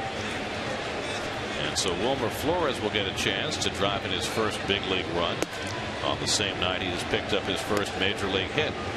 There's Walt Weiss. You're going to get your first big league hit. If you're going to go for your first big league homer, why not do it with the bases loaded? You know, we talked last night about how nervous Wilmer might be, and he kind of said that after the game last night, that he tried a little too hard.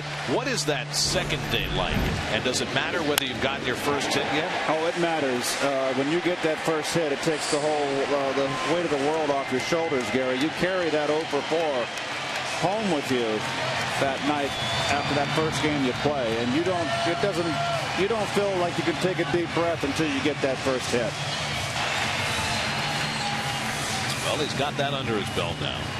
He's 1 for 3 tonight. This is an RBI opportunity for him now, one of the few he's had. So he's got a little butterflies. He's not settled in yet. It takes a while to get settled into the big leagues. Lagares at 3rd. Bird at 2nd. Davis at 1st with 2 out. Mets up 2-0 in the bottom of the 8th and looking to increase their margin. Flores at 15 home runs, drove in 86 runs for Las Vegas before his call-up. Oh, he goes after the first pitch. 0-1. Drop Laredo on him. Buell Blackwell.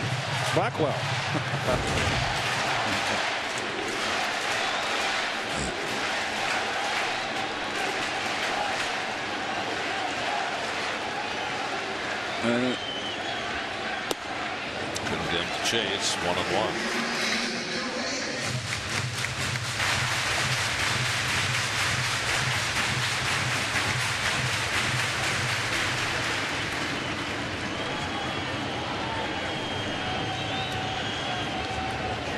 Bases loaded, 2 down, 1-1 to Flores. And he ignores low. 2-1.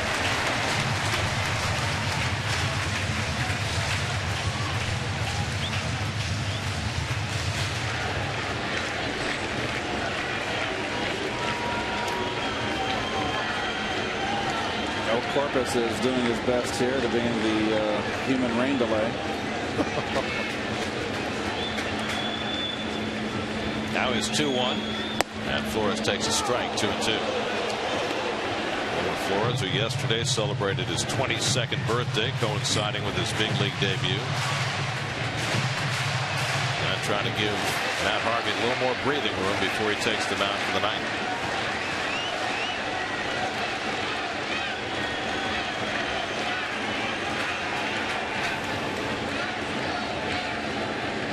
Two from Corpus, and he lines one, base hit. Lagares is in. Bird will score. Davis being waved home. It's a 3-run double for Wilmer Flores, and the Mets have a 5-0 lead.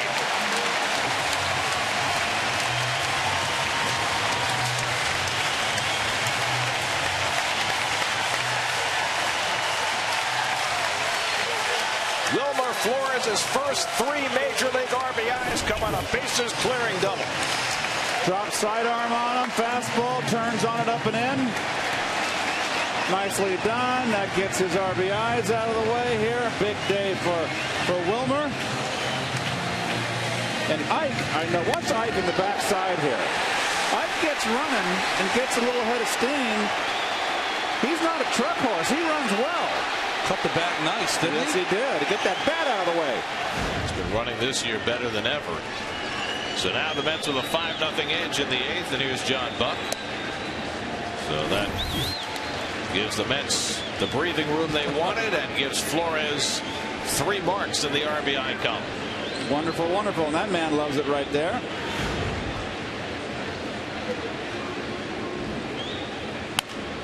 Those 2-out ribeye steaks, they're sweet. Especially when they come 3 at a time. Well, they intentionally walk Davis to get to Flores, and Flores makes them pay. First game, he said, I was just trying too hard. Relaxed a little in the second game. And what a game. A couple of hits and 3 RBI. Well, last night the 3 RBIs were by Lagares. Tonight, Flores. I talked to Flores before the game last night. I said, who are your baseball heroes? And he smiled. He said, Edgardo Alfonso. Oh, wow. He said, I used to go with my dad to watch him play winter ball for Magallanes, his hometown team in Venezuela. He said he was always my guy. Of course, Fonzie was a big guy to drive in a key run. 2-2 to Buck. That's the proper person to emulate, right? As a hitter. David Aardsma up just in case in the Mets bullpen. Doesn't even have his glove on yet. Matt Harvey, I think, is expecting to get the final outs. 2-2 to Buck, and it's in tight 3-2. By the way, Flores got to play for Edgardo's older brother Edgar his first 2 years in the Mets farm system, so just solidified his bond with the Alfonso family.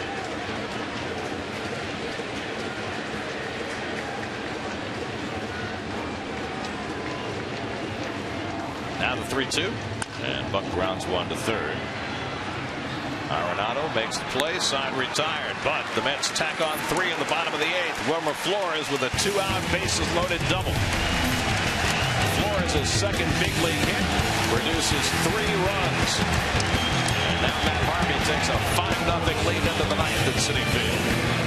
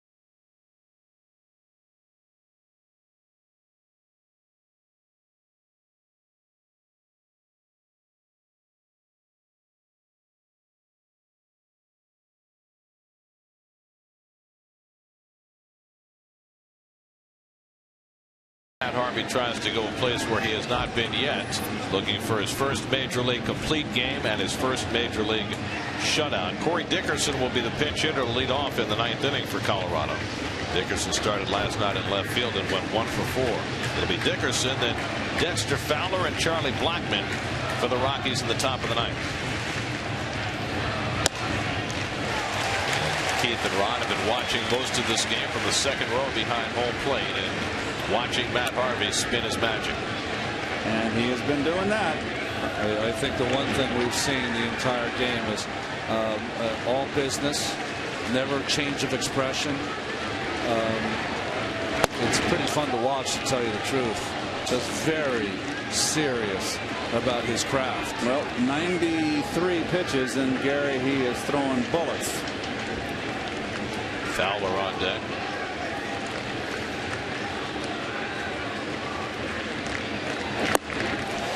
That's a good-looking hook to get ahead on Dickerson, 1-2. To me, the Helton at bat to end the 7th was the one where he said, you could just feel it.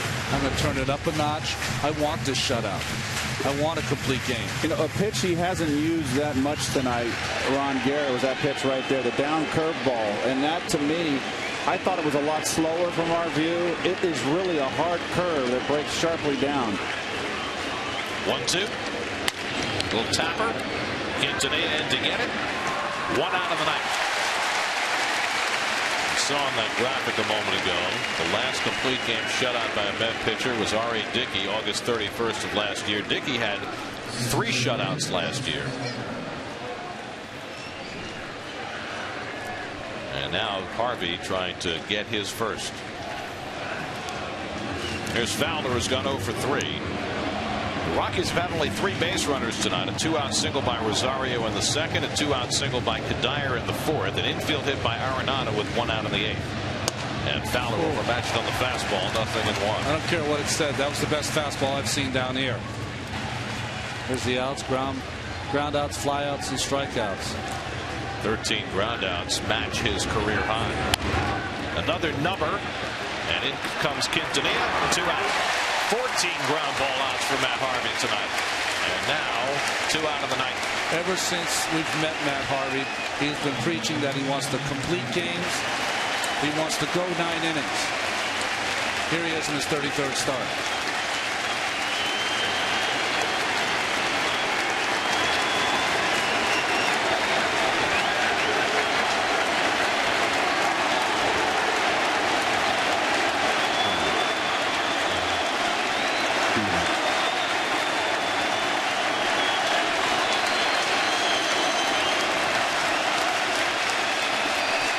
Blackman, the last hope for the Rockies. And he flies one foul. This crowd has been into it all night. They gave Matt a huge hand as he came out to pitch tonight, and it's only gotten louder from there.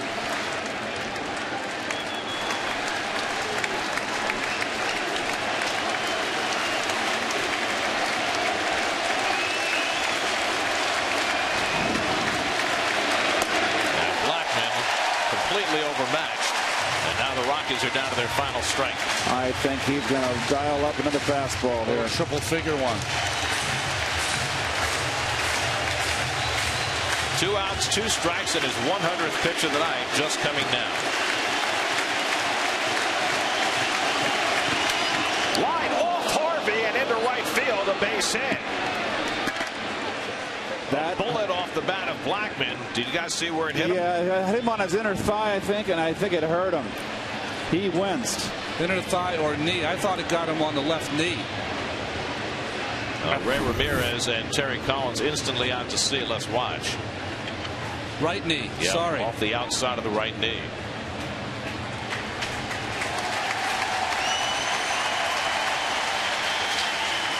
Oh, right off the top of that kneecap. Ouch. Now he throws one warm-up pitch and waves them away and says he's fine.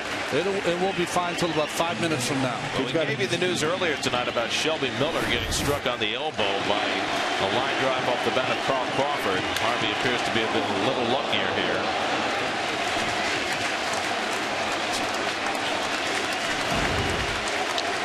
It's the 4th Colorado hit, coming on his 100th pitch. Now Tulowitzki.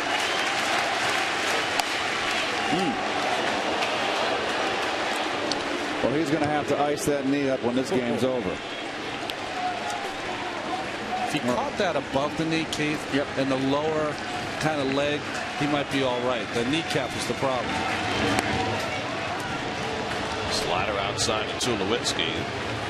This is the point in Harvey's pitch count where he's running into trouble. From pitch number 101 forward, the batting average against Harvey is .419.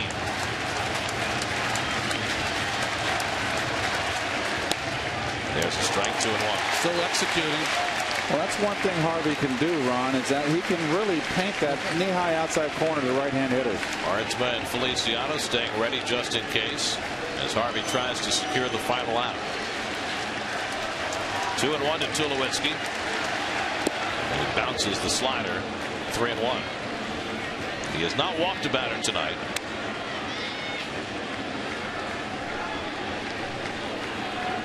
This is only his second 3-ball count of the game.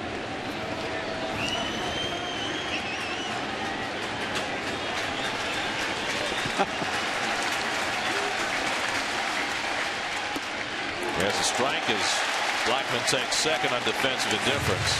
And again, the Rockies are down to their final strike.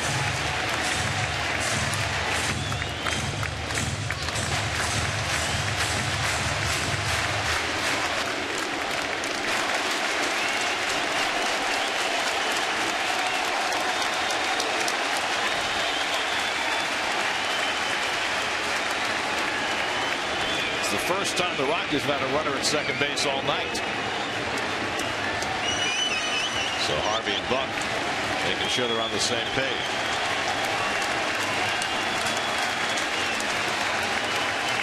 Three-2. Popped it up. Ike Davis calling. Gives way to Murphy. And the ball game is over. Matt Harvey throws his first career shutout. A complete game 4-hitter. No walks. 6 strikeouts. 14 ground ball outs. A magnificent performance from Matt Harvey.